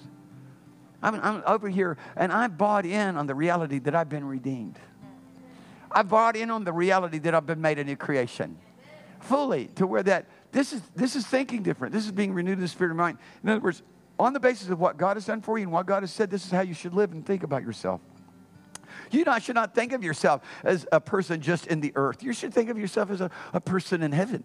You shouldn't think anymore on the basis of sin. You should think on the basis of righteousness. And this goes through, that God goes through what it means to think different or to be renewed in the way that you view things. It's a renewal. Put it this way. Another way to translate this verse of Scripture is to say you have an entirely new perspective of the world around you. And the perspective that you have of the world around you is those things that God has said about you. It's a perspective of who God is and what He intended us to be, that now He's ransomed and redeemed us so we can be it. But you're going to have all these things in this age saying, you not that, shut up. Get up here, let me slap you. Are you with me? It's just true. It's true. Some of you weren't raised in around a bunch of older people knocking you, flipping you in the back of the head all the time. It's like, shut up. So some of us were abused as young kids. Get over here, shut up. You can't do nothing. But I mean, I never had any problem with it. I don't have any problem with it today. So if I'm a little bit rude to you, forgive me. I mean, I'm not very sensitive. I just really not bothered by much. And so sometimes I'm not as sensitive as I ought to be to your sensitivity. But I'm going to tell you, if you find yourself hid away in Jesus, you're not going to be sensitive anymore. Oh, you're not going to be that way anymore. And I got smashed for showing any kind of whimpering. Are you with me? You guys, I'm going to tell you, if you weren't raised in a good Holy Ghost culture, it'd be better to be raised in a culture that keeps you from being a whiner. Are you with me? Let's go for the Holy Ghost culture. Let's step over into this life of Jesus. Let's be empowered by Him to where we don't have insecurity. Insecurity is a terrible thing. That's what makes you so sensitive. You're so insecure. Don't be like that. Let God make you so secure because now you're totally accepted in the beloved. You are totally in. He made room for you at the table and said, here, come sit right beside me. Yes. It's amazing. God did that for you. He didn't just do it for me. He did it for everyone. God is no respecter of persons on any level in judgment of wrongdoing or in His judgment of now being made holy and acceptable and beloved. God will do anything you ask. Yes. What happens if you start believing that? Some things are going to start getting good around you. Are you with me? And this is a place of being renewed in the way that you think, the perspective of life that you see. I have a heavenly existence now, not an earthly existence. I stand before the Father. I'm not just basically standing before men. I'm living out God's approval of me. I'm not trying to pursue men's approval of me. I'm living out God's past tense approval of me. My approval is in Jesus. My approval is not in anything that I've done or anything that I can do. My approval is in what Jesus has done and what Jesus is doing. And in that, I find my life being transfigured. As I also have interactions, divine interactions with them that can be, there is no limitation on this. God seated us with this. It could be on that same scale. If it couldn't be, He would have never seated us with, nor Peter, James, and John, with this kind of fellowship and communion, and then commanded us twice in the epistles to have it. Because what happens is you read in your Bible, you say, oh, my Bible says that it's transformed. No, it's transfigured. And I promise you, even under peer review, one of the greatest theologians in the Anglican community, who is Henry Alford, agrees totally with me that this should be translated transfigured, both in Romans chapter 12, verse 2, and also in 2 Corinthians chapter 3, verse 18. It shouldn't be changed there. It should be transfigured. It shouldn't be transformed. It should be transfigured on the basis of the word that is only a Greek word from metamorpho, the root metamorpho, that it's only used exactly in the same way 3 times in the New Testament, and there's no reason to change it because the president set priority of what does this mean? It means to be there worshiping, praying, and suddenly you begin to glow with the glory of God. And then people, there is a place, I want you to understand, this is a place of intimate hookup with the Lord. I've watched people's faces glow with the glory of God in meetings where the anointing was so strong. And they've been in meetings and they're living consecrated lives and they have this flow of the Holy Ghost. It's not because you're sweet and religious and pull your Protestant beads and do your Protestant genuflex. And I'm going to say Pentecostal beads and Pentecostal genuflex. For me, it's no difference. I can look at the Catholics doing it and say, oh, yeah, I recognize that. Because there's a different form of it among Pentecostals and Protestants. It's a different form. It's not the reality of the Holy Spirit. It's not something that is supernatural. God wants us to be supernatural. Amen. He wants us to be the Holy Ghost. You want to be supernatural. Huh? I've never watched a Harry Potter movie, but I'd venture to say many of God's people, and maybe many in this place, have. Because why? You've got a longing for the supernatural. There's a longing for the supernatural. You like to see the supernatural. You like to see this stuff work. It's fascinating. It's on the inside of you. Why? Because you create an image and likeness of God. And everything he does is supernatural. Amen. It's way beyond anything that men can do. Hallelujah. I love it. I practice it. Man, if I got one of those, what do they call them? They call those little twisters, wind twisters. They call them. They got a name for them, right? What is it called? Huh? Dust devil. Just by the virtue of the name, that thing ain't coming near me. That's it, dust devil. By the virtue of that name, I'm God. You get away from me now. You're not dusting me with your dust, devil. No, it's true. I practice it. My boys, my family's watched me do it. Most of the time, I'm successful. I send it away. Somebody said, ooh, that's weird. Okay, well, listen, I'm telling you right now, God wants you raising the dead. How weird is that? Huh? God wants you to have everything you ask in a supernatural realm. He wants you to say to the blind eyes see. Somebody said, well, if that's true, I want to watch that. Well, the Lord doesn't perform magic tricks. Ask Herod. Oh, we've been wanting to see you. We've heard so much about you. Would you do like a miracle for us? And everybody's sitting around and basically drinking the booze and doing whatever else with their arm around somebody who's not their wife. No, I'm not doing no tricks for you. No miracles in this place. Are you with me? It isn't about that. Can you get this? Are you getting this? It is about a sacred realm that God begins to bring you and I into, rather giving us an invitation to, and that we begin to respond to. And in that realm, all these things that only God can do of his life and of his goodness begin to take place. Amen. And we walk away with that empowered. Hallelujah. Hallelujah. So I get it. Some people think that only the witch doctors and the sorcerers and the New Age is supposed to have power. You and I are supposed to sit here with our hands folded and look pious.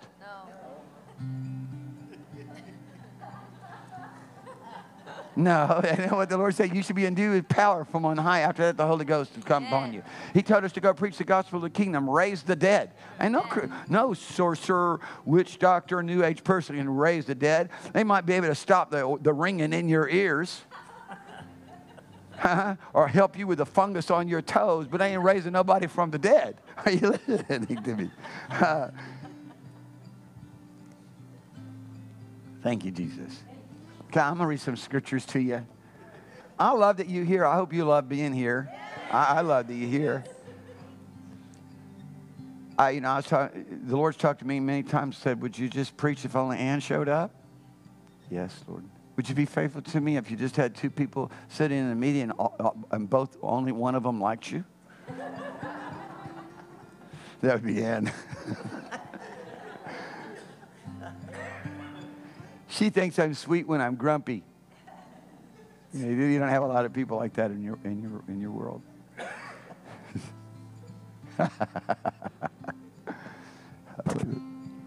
Would you be faithful to me? Yes, Father. So I'm really blessed that I get more than two here today. And I really believe that the most of you actually like me. Yeah? You're not sitting there going begrudging us. Why are we even here? I hate this. Every time we come, I leave feeling terrible. Who wants to go someplace to feel terrible? And I pray that that's certainly not the case for any of you. Because there's times that I'll minister things by the Holy Spirit that's really supposed to work in your life, a brokenness and a repentance, and if you harden yourself against it, you're going to leave feeling terrible. You are. I know what's going to happen. You're going to leave feeling terrible. You should just break before the Lord and say, Father, forgive me. I'm sorry, I want to get this right. Then you'll leave feeling great. It's an altar call. It's an altar call consciousness. I mean, I came into it. I've lived it. I've modeled it. I've taught it. About how that you can come to a place in prayer to where you're confused about things, you're carrying a burden, you're carrying and uncertainty, but you can get into a place of just crying out to God, just seeing Him. You're not even talking to Him about the problem. You're just saying, Lord, I want to know You. I want to walk with You. I want to serve You. I want to be the person that You want me to be. And you just get captivated in this love talk between you and the Father. And then all that stuff that you were carrying, all that stuff you were burning, it's just not even there anymore. And now you got clarity of thinking. Did you know if you wasn't stressed out when you were taking a test, you'd be a lot smarter? Stress and worry makes you so stupid. You can't remember nothing. It's true. If you can relax, I mean, you can do some stuff. You know, right? You're shooting the hoops, right? You're just like, just swooshing it every time. You get now to practice, or, you know, you're hoping and basically to make first string, and now you can't make a basket to save your life, right? Are you with me? Yeah, you're with me. Shake your head. Yes, tennis, whatever it is that you do, because you just get all nervous. Here's your tennis racket. If you could just relax, if you could just rest, if you could just be comfortable here, come on. If you can just let God begin to take over, and it becomes about what He's done for you and who He is towards you, that He's here to supply all your needs, to protect you, to keep you, to do everything beyond all that you could think or ask. You can, it's all released. And now you can think clear, and you know what you're supposed to do, what you're not supposed to do. You know the choices that you're supposed to make and the choices you have to say no to. And I'm going to tell you right now, we walk through a phase in our walk with the Lord, and it to where that we really want something that God says we can't have. And we say no to it because He said we can't have it, but we really want to do it. We really want it. The temptation comes that we really want to do it. But reality of it is, even in that situation, it's not in your heart. It's not in your heart. It's just that you're overwhelmed with the powers of darkness and the influences of the world around you. Because as soon as you commit that act of sin or transgression or whatever it is, you're overwhelmed with shame. How did I do that? That was a terrible thing to do. All of a sudden you think, now you're no longer mental. You actually have clarity of thought, and you look at all of the consequences of what you've done. You weren't even able to think clearly before, because you were caught up in the whirlwind of deception and lies and confusion. Oh, come to the altar. Amen. Come to the altar. Amen. Come to this place of prayer. Come to this place, oh God, help me. Come to this place of clarity of thinking, of rest. Come to this place of servitude, of where we take His yoke upon us. And it's first and foremost servitude to the Father. Father, I'm going to serve You. I'm not going to make my own choices. I'm not going to live my own life. I'm not going to do my own thing. I'm simply going to obey You. That gets pretty challenging at times, doesn't it? Here, it's not so challenging. You're like, yes, that's what I'm doing. Because there's strength here. There's the atmosphere of heaven. All the influences of darkness aren't going on here. Well, you've got to be able to take this with you. And this gets stronger. What we're doing right here, right now, it gets stronger. And you want it to be stronger. Yes.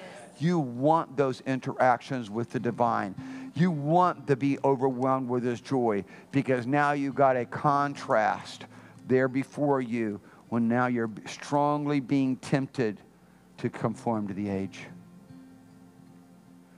to become fleshly, as it were, to give yourself over to demonic influences, to leave off presenting your body. And people, this is very, very important. This is very important. These words are extremely, extremely essential to understand. It doesn't say present your spirit a living sacrifice.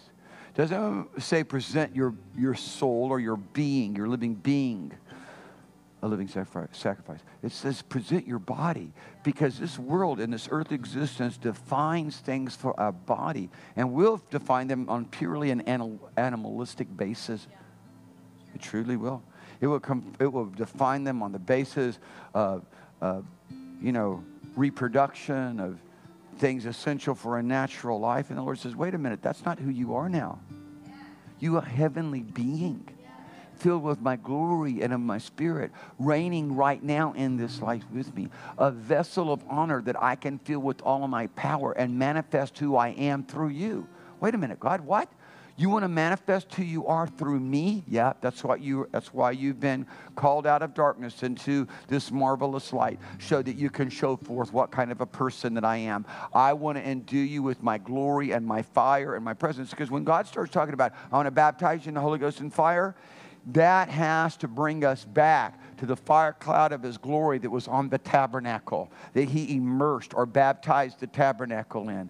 This is who I want you to be. I want you to be that witness of who I am in the earth. And this is how God set it up. And what's going on is their trial is going on of whether or not we truly want to reign with him throughout forever. Forever and forever. He's just asking a question. What kind of world, he's asking you the question, what kind of world would you create if I gave you the power to create one? Would everybody just be doing adultery and fornication and murder and this and hatred, and everybody hate one another, be talking about, you create a world and everybody's talking bad about each other in your world that you create. What a disaster. You create a world and everybody gets divorced in your world. What world would you create? And the Lord has given to us the privilege to agree with him in the world that he created. Amen. And it's beautiful. And I say, Lord, I'm going to be a part of the world you created, even though I'm here in this world. I'm not of this world, even as you're not of the world. And that is a radical statement. If I made that, you'd say you've taken leave of all reality and sense. No, Jesus said it. In John chapter 17, verse 16, he said, you are not of this world, even as I am not of this world. He wants us to think different about ourselves. He wants us to have a different perspective. He wants us to see that we are in Christ Jesus. Christ Jesus is in us. That we are a new creation. That we not of that descendancy of Adam anymore. That we are descendancy of the Almighty God. He's our Father. That we not what was once bound by sin and death, but we are a new creation, and everything's brand new. So I said, we just laying aside the weight of sin, and, it's just process. Boy, it's a real slow process, ain't it? It's just this progressive thing going on. No, there's nothing slow or progressive about, if any man be in Christ, he's a new creation. Behold, all things are new, and all things are of God. Amen. There's nothing progressive about now. You look in the mirror. When you look in the mirror, what do you look for? Someone else's face? No. You look for your face. You look in the mirror, and what do you behold about you? The glory. And seeing the glory, because you have a different perspective of who you are because of what you believe and agree with God on what he said you are, what happens? Then you're changed from glory to glory. In other words, you are transfigured. Because you agree with God. In agreeing with God, everything that you agree with God in, there is a certain degree of transfiguration, an encounter with God. When you've had a great experience or a move of God, one of those transfiguration moments, or if you would, one of those encounter moments, because I kind of use those are synonymous. Jesus wasn't leaving the old, going into the new when he was transfigured. It was an encounter, so don't redefine it. People want to redefine it, so they use transformed, and they make it incremental. Are you with me? Yes. Don't do that. That would be a myth. That's why words are so profoundly important. Yes. That's why understanding words in the precedence, not in Attic Greek or even in Koine Greek, but understanding them the way that the Lord defined them by how he used them in the context in which he used them. So these are encounters. Those encounters, if I started talking about some of the encounters right now that I've had in God, I would almost go right back to that. I'd be overwhelmed by that. You want those encounters. God has those for you. But as long as you're feeling like a shameful, worse than the worst kind of, ragged old sinner. You with me? I just barely got one toe in the kingdom of God and wondering if that was even allowed. Or whatever it is that you think about yourself. Quit thinking about yourself according to the way that you think about yourself. God is asking you to come and have the mind of Christ, the mind of the Spirit, and start thinking about yourself the way that he thinks about you. Amen. If you want to understand Psalms, for example, you've got to understand the first Psalm. Because all Psalms are based upon the first Psalm. God did it correctly. And he said, blessed is the man. Blessed is the man that does not walk in the counsel of the ungodly.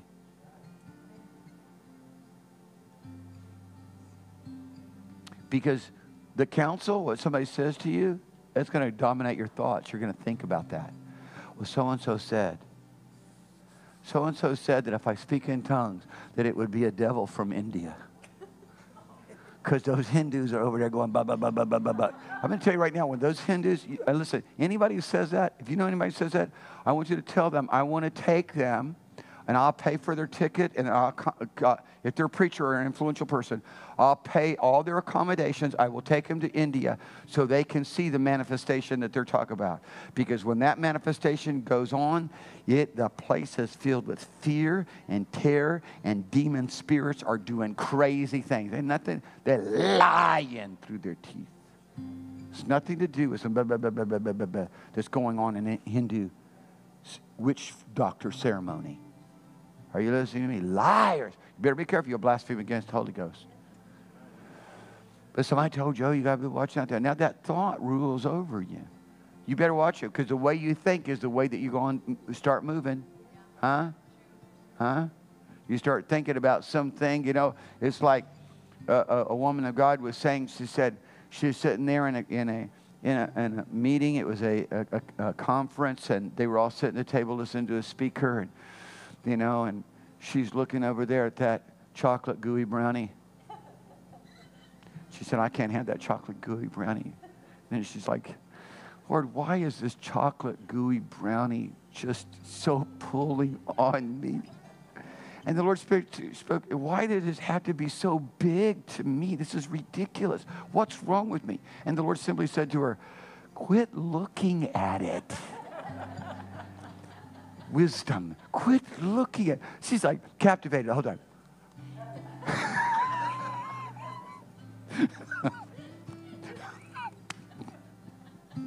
Watch out. Don't look at it too long. Because the longer you look at it, the harder it is to say no to it. The harder it is to resist it. I got to have it, got to have it, got to have it. No, I can't, got to have it, got to have it. Listen, don't stop looking. Because the way that you think, if you think about it too long, you won't reach out and you're taking a bite of that chocolate gooey. That chocolate gooey brownie. And this is not an advertisement for the salt and straw, because that stuff is good.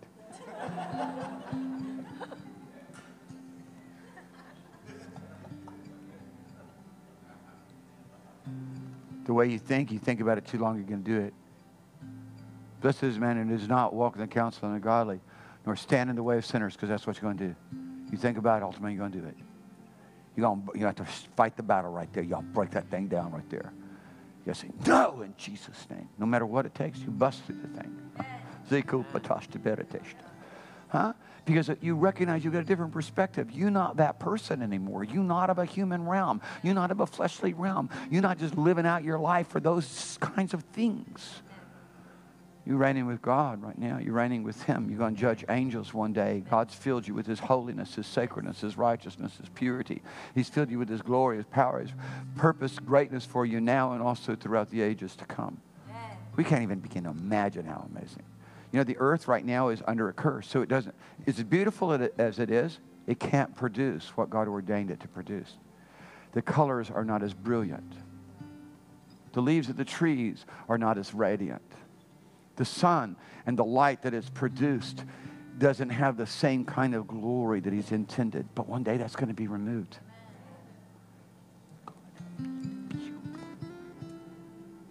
It's going to be beautiful. I mean, I look at it like this, that everything is living and it's going to fully express its life. From the water to the air, everything is living. The clouds, everything is living. We got this mechanistic mind. Oh, we define how the clouds are formed and distillation. And no, you don't get it.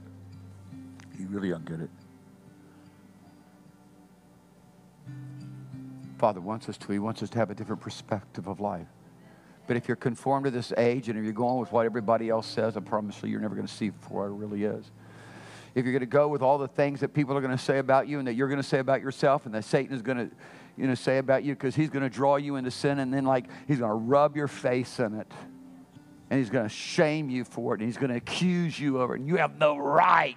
I know who God is. I know who God is, that is sacred in His holiness, and you don't come close, man. You mine.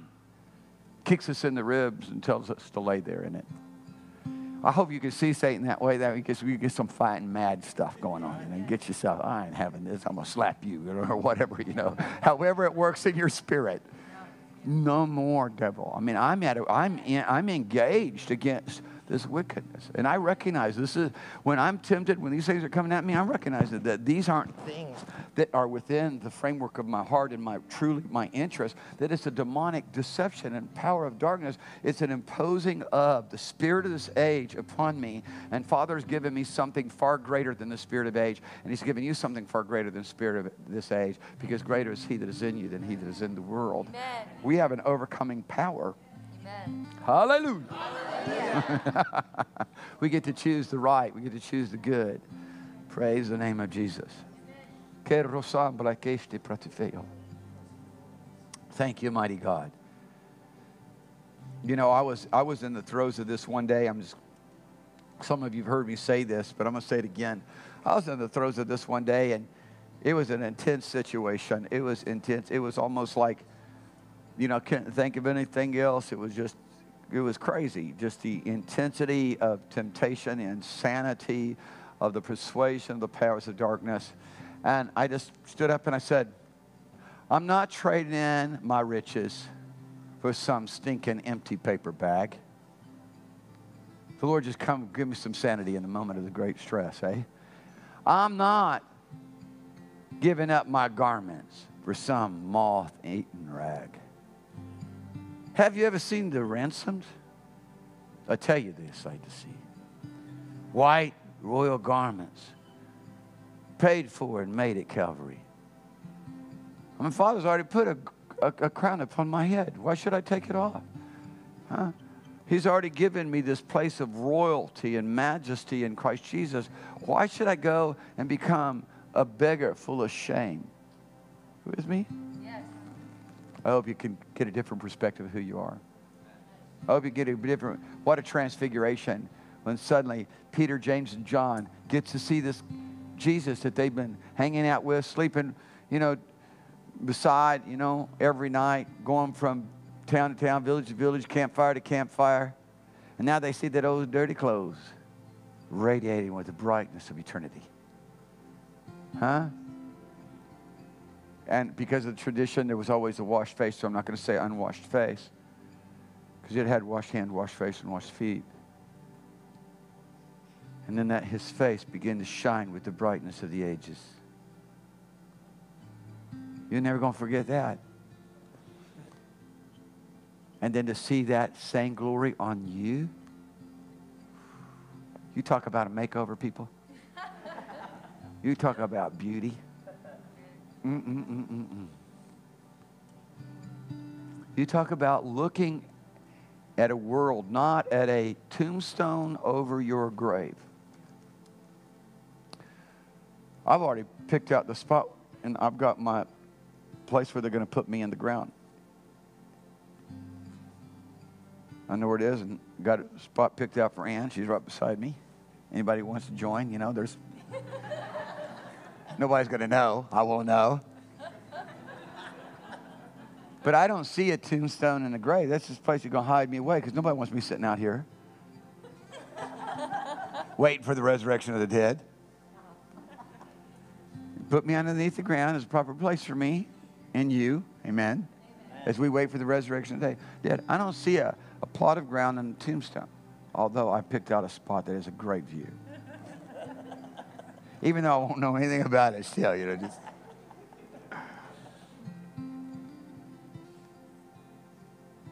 I see the holies of holies, the throne room in Almighty God with a smile on his face because of the way that I lived for him, the way that I overcame.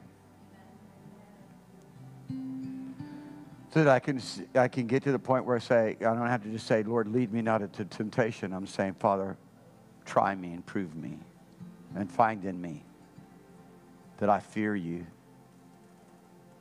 that I love you.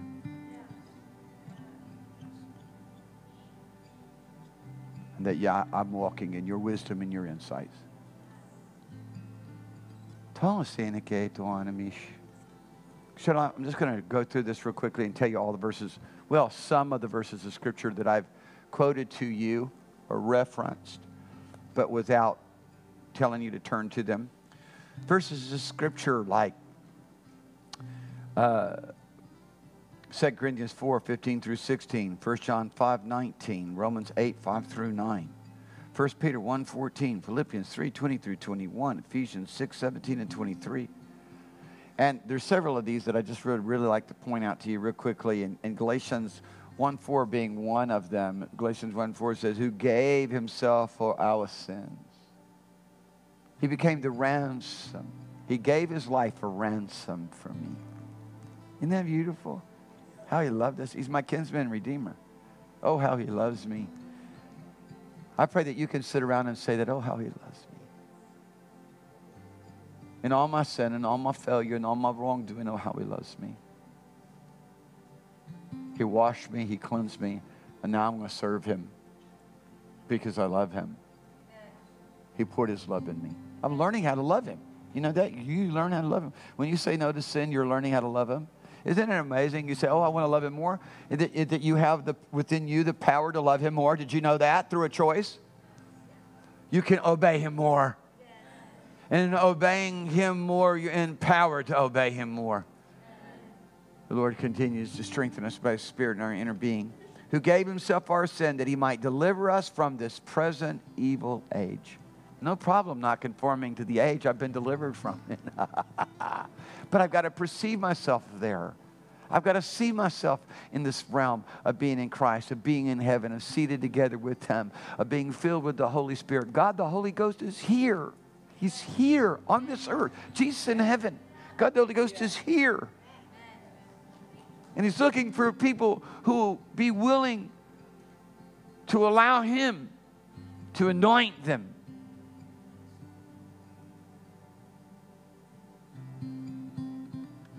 I know so many different ones who, as young men, went out into the woods and the desert and fasted and prayed and cried out to God for days on end and rolling around in the dirt. Oh God, oh God, oh God, oh God, oh God, oh God. The pleas of the Holy Spirit through them. Take all of me. I don't want to be for anything other than you. I don't want to go to a secular job. I don't want to do secular things. I want to live out the kingdom like Elijah lived it. I want to live out the kingdom like David lived it. I want to live out the kingdom like Jesus lived it. I want to live out the kingdom like Paul lived it. I'm not interested in any other kind of life. And the Lord heard them. You know, I look back and I've told people, you know, if I'd had to do it all over again, I'd just go to Bible school. I'd go to a place where I'd find a place where everybody was hungry for God as much as I possibly could, where there was both the Word of God on the most excellent level being taught and the Spirit of God moving. If I could do it all over again, just because I'd want to show Father that all my interests are in Him. But even though I didn't, still, He's made it as though it were. He has. I may be losing out on some of the anointings that I could have had, some areas where I could have been used more. But Father, make that up for us too. Amen. It's just how will we now respond now and surrender all ourselves to Him? Amen. Period. So I'm going to say thanks for you in all of your failures and faults and problems and wrong decisions. And try to do everything I can help you try to do everything I can to help you understand that it's not over, it's just a new beginning, if you want it. But I'm also going to say it in a radical way so that those who haven't made their choices yet won't make wrong choices. And you better be careful how you hear, because I'll come radical. Because I want Ezekiel and Shiloh to make right choices. I'm going to emphasize things for their little ears that if you don't listen to right, you basically can be overwhelmed with guilt and regret. And you shouldn't have that kind of response. You need to recognize there's a lot more people in here than just you. Are you with me? I know that's something that's hard. It's hard. We come into this world thinking it just began. Everything just began. And I'm the ruler of it. And don't tell me it's not, because it's expressed in every area of life. I raise animals. I watch how they behave. Those little calves, they act like they own everything. It just started. Shut up. Get out of my way. I'm going to kick you.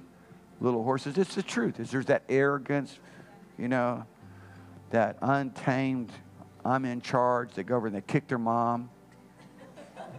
It's true. Grab a hold of her and start getting their food. They work her over. It's true, moms. I hope you feel better. But I hope you can understand what I'm trying to tell you. I know I bring things in there in human behavior and human psychology and things that probably I should just leave out because it just is a distraction and people don't understand it. But I really want you to despise your life in this world, and that's why I say it that way. I want you to look at your life in this world and go, eek, and not, wow. I could have been a contender. No, you couldn't have. Quit lying to yourselves. I could have been famous. Not a chance.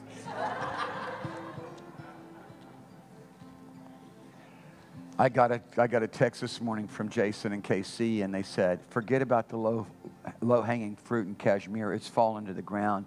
God is doing so many things. So many people are saying, yeah. They want Bibles. They want Jesus. We want laborers. Right now, what's going on in Kashmir is I've given Jason and KC the most urgent of assignments, that they find a big enough property to where that we can have everybody on the same property, that we can have a house, at least one house for the family, and then a house for, a place for the women's dorm, a place for the men's dorm, because we need laborers. They're earnest. They can't get it all done. There's so much to do. There's so many people that are so receptive. And we're just going to see that happen. And I just want you to say, Father, I'm living a dream. Thank you so much for Kashmir, what you're doing in Kashmir.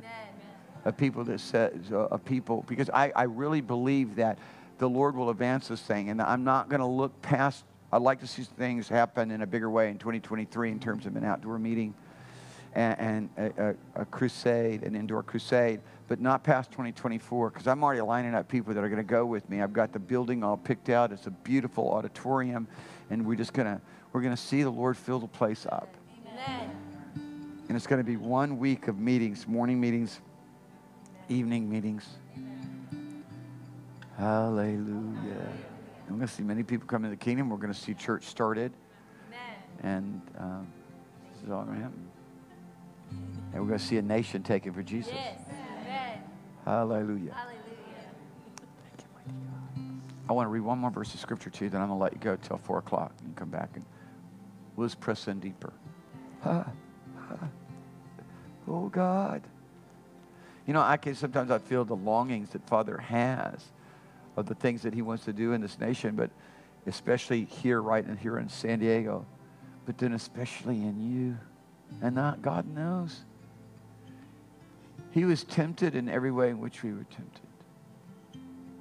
God placed within a man's heart a desire to have a wife. Jesus went through that.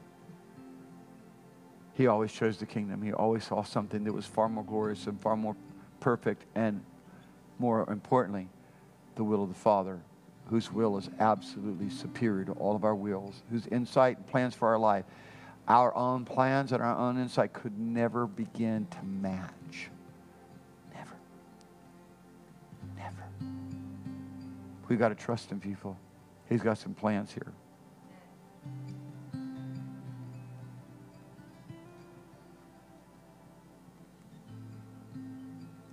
Paul talks about this continual growth and maturation, this continual, as it were, development in divine insight and interaction with God in different ways. But one of the ways that he expresses it is here in 2 Corinthians 4:15 when he says, though my outward man perish.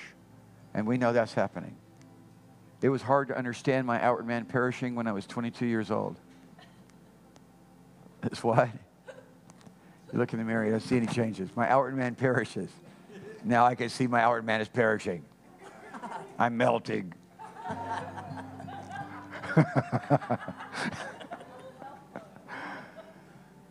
But my inward man is renewed day by day. I'm going from glory to glory because I look into the mirror. I see the glory of God. And in seeing the glory of God, I don't see me. I see what Jesus said He's done for me. What Father says I am. I see that. I refuse to see anything else about me because Satan wants to give me the image of this age. And I say, no, I'm not going to have that. I'm not wearing that mask. I'm not wearing that image. I'm not having that place. I'm not being that person. And I see the glory. I see who Jesus is, what He's done for me, who He's made me to be as a new creation. And I'm changed. I'm transfigured. See, when I think about it, when I agree with it, when I consider it, when I give myself over, there's a transfiguration going on. Amen. When I'll think and agree with the way He thinks and what He's saying, there's a transfiguration going on that takes me to something even bigger in terms of encounters. There's an encounter. When I say transfiguration, say encounter. Amen. Transfiguration. Amen. Transfiguration. Amen. Live for them. Pray for them. Hunger for them. Desire them. Jesus said, if you obey me, I'll come and reveal myself to you. That's good. There's no greater encounter than that. Ephesians has so much to say on this maturation and these encounters, but I'm just going to keep it. Ephesians 5:17 in contrast to Ephesians 5:17 and 5:23.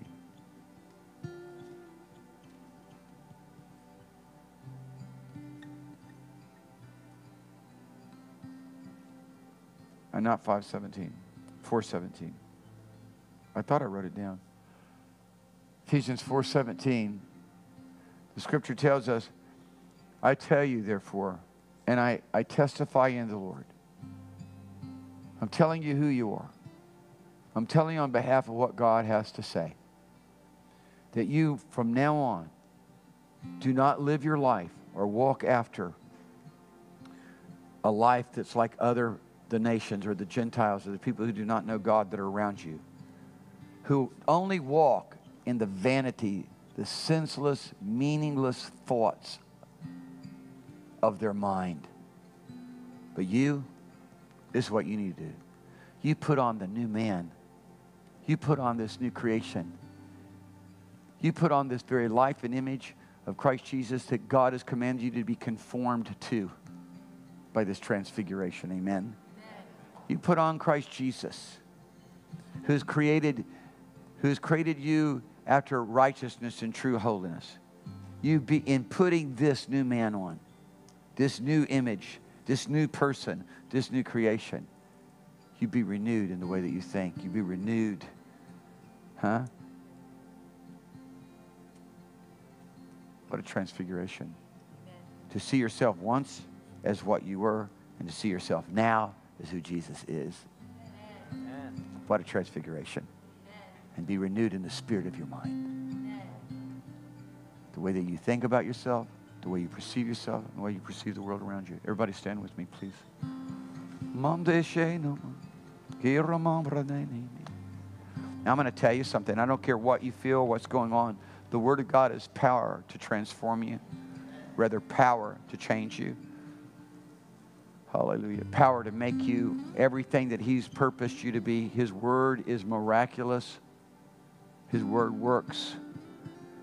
If you just agree with His Word, you'll find within His Word the miracle that framed the worlds, that framed the universe, will be working mightily in you. David said, concerning the Word of God, your Word have I hid in my heart. In other words, I've made it inaccessible to anything else. Nothing can find it.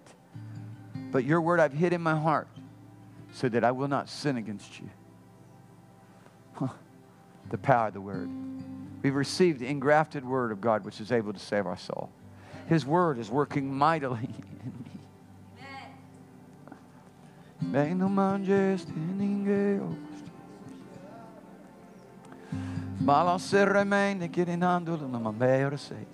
Hallelujah. Hallelujah. Blessed is the name of the Lord my God. Jesus, Jesus, Jesus, Jesus, Jesus. If you're willing, God is willing. You're standing here right now. If you do not know that you're right with God, it's the day and time to get right with God. If you're watching by web, you're not right with God. There's only one way to get right with God, and that's by the power of the name of His only begotten Son, the only means by which God has made a way for men to be made holy and acceptable unto Him. It's the means by which God, who alone is holy, could impart holiness into a person who's very unholy. It's the only means by which God, who alone gives righteousness, can impart righteousness into a person who's unrighteous. It's the only means by which God can give His power, His Spirit, to those who have an unholy spirit, the spirit of this world. And by giving us His Spirit, have the ability to say no to sin and yes to God, to no longer be deceived by the things that are around you and only live for those things which are here in the here and now, but live for the glory of His majesty now and throughout the ages to come. If you want to get right with God, God wants you to get right with Him. If you're willing to come to Him, I promise you, He will not refuse you. And it's time to get right. I don't care. Well, listen, what you is going to drag your feet through? Somebody say, well, it's just too much for you. I'm going to give up. What are you going to give up for? Where are you going to go? Where are you going to go? There's no place to go but run into the arms of the one who hates you. And I'm going to tell you right now, you can either take my word for it or you can learn on your own. Satan hates you, and he's going to prove it to you that he hates you. God loves you, and He'll prove to you that He loves you. But I promise you, Satan hates you, and everything he's setting you up for right now is to prove to you how much he hates you. And I promise you, that is one devastated, messed up, ruined life. You ruined it. So you can either take God's word for it and the testimony of the hundreds of millions, or you can just learn the hard way and go ruin yourself. Because God's amazing love is that if you make it, if you exist through the ruination and through the interaction with demon spirits, if you come out on the other end alive, if you have a moment of sanity, can call upon the name of Jesus, God in His mercy will love you, restore you. But there's no guarantees that you turn your back on God and walk in a demonic realm that you're going to live through it. Any more that there's any guarantees that if you go through the tribulation, you'd come out on the other end alive. There's too many hazards. There's too many crazy events. And God Himself knows. And He judges and He decides how much a high-handed rebellion has been levied against Him or not. How much is just deception and ignorance, and how much of it is just rebellion and stubbornness. He makes a decision. Not you, not me, not the people around you that love you or hate you. God makes a decision. And His decisions are just. There have been many people who've turned their back on God that didn't come through it alive. They died in their sin. And in hell, they lifted up their eyes being in torment. And I pray that everybody can understand that so that you'll have a greater burden to pray for your loved ones, for your family, for your friends, for the people that you know. Because these things are real. They're more real than they ever been as real, and in many respects more real than you are just standing here or that I am. God loves you. He's proven that love. Jesus Christ gave up His life and offered His life as a ransom for you, for me, for anyone, whosoever wills. So right now, in the name of Jesus Christ of Nazareth, I break the strongholds of darkness. You lying spirit of hell. You have no power, no right to levy your deception against those who would be saved, who would walk with God, who would know the ways of truth and ways of life. Father, we pray that those here today who've given their life over to you, those that you've changed by a miracle of salvation, would begin to walk fully with you and for you. And no matter what, that they would love not their life unto the death. Oh, in Jesus' mighty name. In Jesus' mighty name. In Jesus' mighty name. In Jesus' mighty name. Lord, do what only you can do in this place. Father, we ask you in your mercy, come reach into the heart and the lives of every person that's here. I want you to understand something. Satan has a persuasive way of convincing you who he believes you are. Listen to me. Satan has a persuasive way of convincing you who he thinks you are. And he has the support of the majority of society and the culture which he himself has influenced, if not created. He persuades people that they're homosexuals. He persuades people that they are brilliant. He persuades people that they're nothing. He persuades people that they're the conqueror of the world. He persuades people that they're alcoholics or that drug addicts, that they're this or they're that. It's a lie from hell. And then he's got society come around and say, no, that's who you are. It's all genetic. What a lie. Can you please show me the genome, sir? No, but we'll find it one day.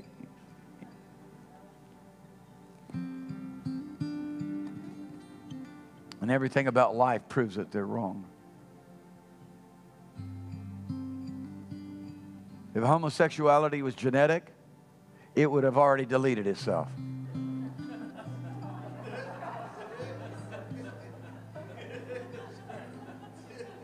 Because a man can't have a baby and a woman can't have a baby by a woman. It would have deleted itself. Lord help us.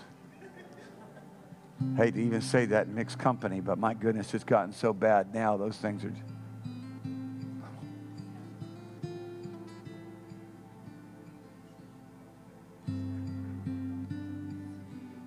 People, do not give your children iPhones, iPads. They don't need them. Don't give it to them.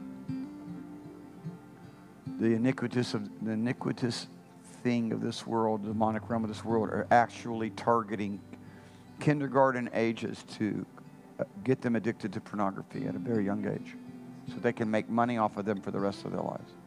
It's their marketing plan. Don't do it. They don't need a computer. Until they understand that Satan is determined to destroy their soul in hell. Till they come understand that they've got to learn how to hate evil and have the ability in Christ Jesus to stand up against it. It's gotten to the point, people, there's just, come on, the compromise has got to end. Girls, you that are pouring yourself into pants like somehow you've turned liquid.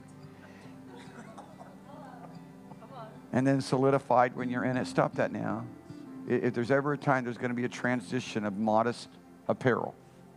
God said modest apparel. If you're poured into your pants or your dress is so tight that it defines your physiology, that's not modest and decent apparel. Stop it now. The allowing yourself to be influenced by the spirit of this age will keep you from the transfiguration. It needs to be practical. Somebody said, oh no, here he goes. He's old-fashioned, preaching from the clothesline again. We don't even have clotheslines anymore. I'm having to be preaching from the dryer.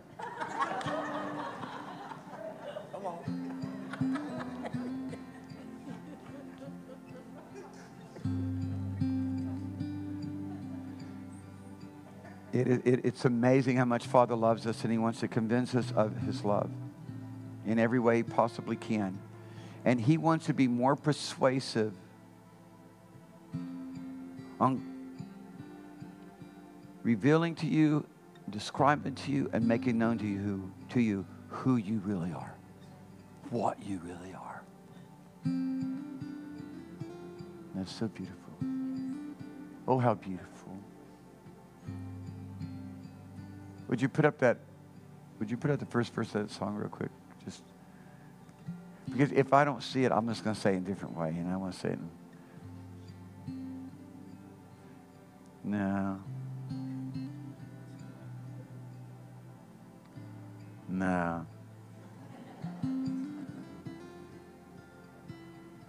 No. In the beauty of your Son, you loved and made me. In the glory of your grace, you bought and gave me. This eternal life is not life eternal. This eternal life is so rich and free.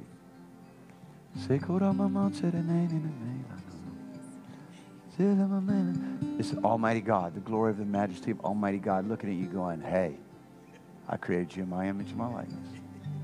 And here, all that I got, it's yours. Let's have some fun. Let me show you what real fun is. Let me show you what real joy is. What real delight, what real entertainment is. Come on. Let me bless you. Let me bless you. Let me prosper you. Let me give you a good life, a long life with no sorrows. Let me do it. Let me love you freely. Yes, sir. That's just yes. Transfiguration. Thank you. Who said that? Would you wave your hand? Thank you so much. I should have known it was you. Hallelujah. Transfiguration. We live it for it. I'm going to dismiss you, but anyone who wants me to pray with them or for them, I want you to come and pray with you and for you. God will touch you. He'll meet your need. He just wants you to believe that He's there and He loves you. And in that, He's going to do everything for you. So simple. Worship the Lord with your giving, because I'm going to tell you right now, God's going to set Himself on doing some serious multiplication on your behalf. God has set Himself on making you rich and adding no sorrow with it. Hallelujah. Amen. We love all of you. Bless you, Jesus. You want prayer for anything? Come. Pain in your body, pain in your soul. You need to get right with God. You're not sure if you're right with God or not. If you're not sure if you're right with God, why should you leave here not sure? If you came in here hurting and wondering and torment, then why leave like that when all the answer is here this whole time? So you just come, whatever your need may be. I know God's faithful to meet your need as you present yourself to Him. And those that are watching online, He touches you right now. God in His mercy will extend it even over the airwaves. Kiso ramande over the cell towers. Hallelujah. Karamande reste rebeatas. In Jesus' name, He touches you now. Hallelujah.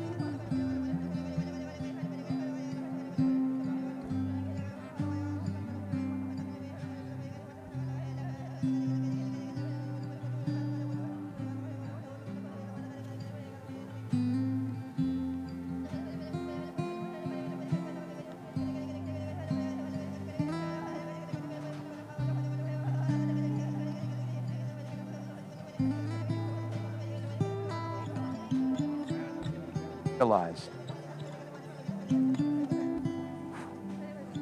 Fire of the Holy Ghost. The fire of the Holy Ghost. Rester in English. In Jesus' mighty name.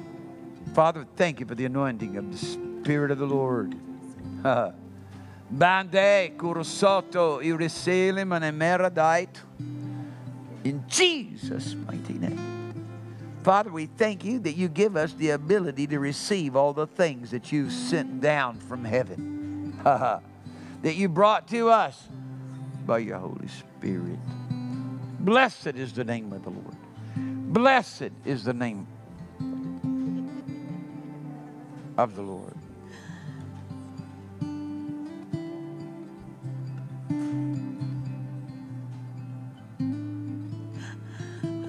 Blessed is the name of the Lord our God, King of eternity, who has given to us his Holy Spirit. Blessed is the name of the Lord, the King of eternity, who has given to us the blood of his only begotten Son. Blessed is the name of the Lord our God, who has given to us this wonderful life, this abundant life. Blessed be the name of the Lord our God, the King of eternity, who has given to us the gifts of healing, and the gifts of the Spirit. Blessed be the name of the Lord our God, King of eternity, who has given to us the gift of salvation, the gift of repentance. Now in Jesus' name.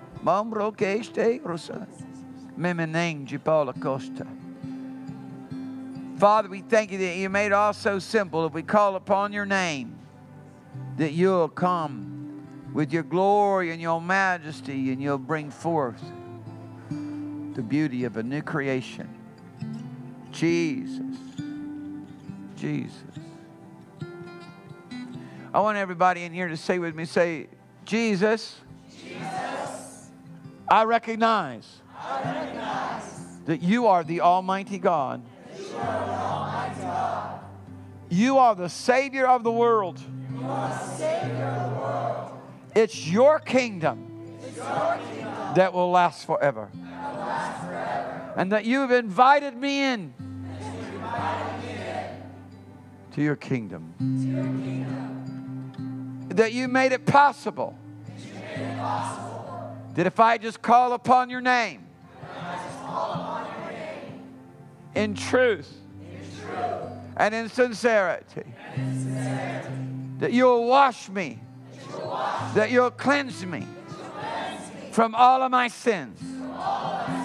And so, Lord Jesus, right now, I thank you that you wash me and that you cleanse me from my sin. I confess that you are the Lord, that you are God, that you are my Savior, and that you will make me a new creation right now. And you fill me with your Spirit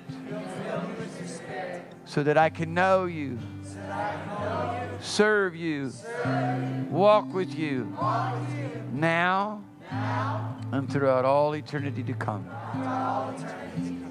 Thank you, mighty God. Now, right now, in the name of Jesus Christ, let God baptize you in his Holy Ghost and fire. He said, out of your belly shall flow rivers of living water. And this spake he of the Holy Ghost. He said, if anybody's thirsty, and you come up here right now because you're thirsty, God put thirst on the inside of you. He said, if anybody thirsts, come to me and I'll give you to drink. And that's what he's doing right now.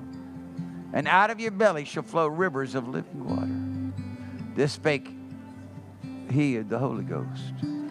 Now, right now, in the name of Jesus, all the former things, all those things that belong to this world, all the torments, all the harassment, all the pain goes from you right now in Jesus' name. And right now, this is the beginning of a brand new life in every way. Everything is new. Everything old is gone and has passed away. Zeko robate ishtea. His peace comes to you, peace that passes understanding. His love comes to fill you. Hallelujah.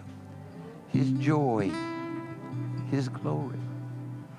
Father, I ask you right now in Jesus' name, take this life, baptize her in your Holy Ghost and fire right now in Jesus' name. Fill her with your Spirit, just like you did on the day of Pentecost. Like you did when all of a sudden there came a sound of a rushing mighty wind, and clothed in tongues of fire came rest upon everybody that was in the room. And they all began to speak with this heavenly language, the language of the Spirit, as you, Holy Spirit, gave them utterance. And I ask you, Lord, give this life utterance. Rabade arostorade astokoremete inlestu beng ruste imbrekeste natelate. In Jesus' name. In Jesus' name. In Jesus' name. God, He gives us the power to renounce all sin and all the former things and all the ways that we've lived and say, no more are you going to be in my life. Lord, I'm going to learn to walk with you, choose your ways, and do those things that pleases you by your Spirit, by the divine power that you give me right now. Now in Jesus' name. Right now in Jesus' name. It's like He puts a wedding ring on you. It's true. And He starts your life up. And this is the beginning of what it means to live. Thank you, Jesus. Thank you, Jesus. You just begin to thank Him for His love. Thank Father. Thank the Father for Jesus.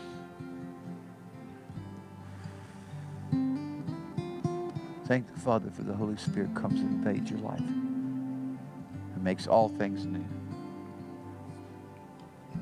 The Lord says, behold, I make all things new. In Jesus' name. Out of your belly flows rivers of the Holy Ghost. Zekos detanet. Jekos right out of your belly flows rivers of the Holy Ghost. According to the promise of God, these things are yours. Corazón de la semana. Mandole la mafakeste papone. Ele la moni, ele la mosapan. Ele moni. Ele moni. Den bras tremenikist.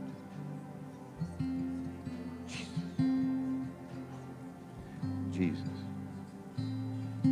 Thank you for your precious blood. Lord Jesus, that washes and cleanses and makes new. The Lord says, if we confess our sins, He's faithful and just to forgive us our sins, cleanse us from all unrighteousness. He's amazing. God is amazing, isn't He? And then if we just go ahead and get clean with God, then the flow of the Holy Ghost just comes right to us. There's no hindrance. We go repent where we need to repent. Make things right where we need to make things right. We just move right on in the realms of glory.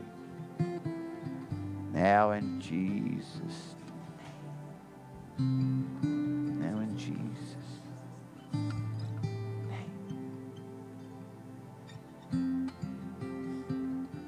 Now in Jesus' name. We'll see you back here in a couple hours. 4 o'clock.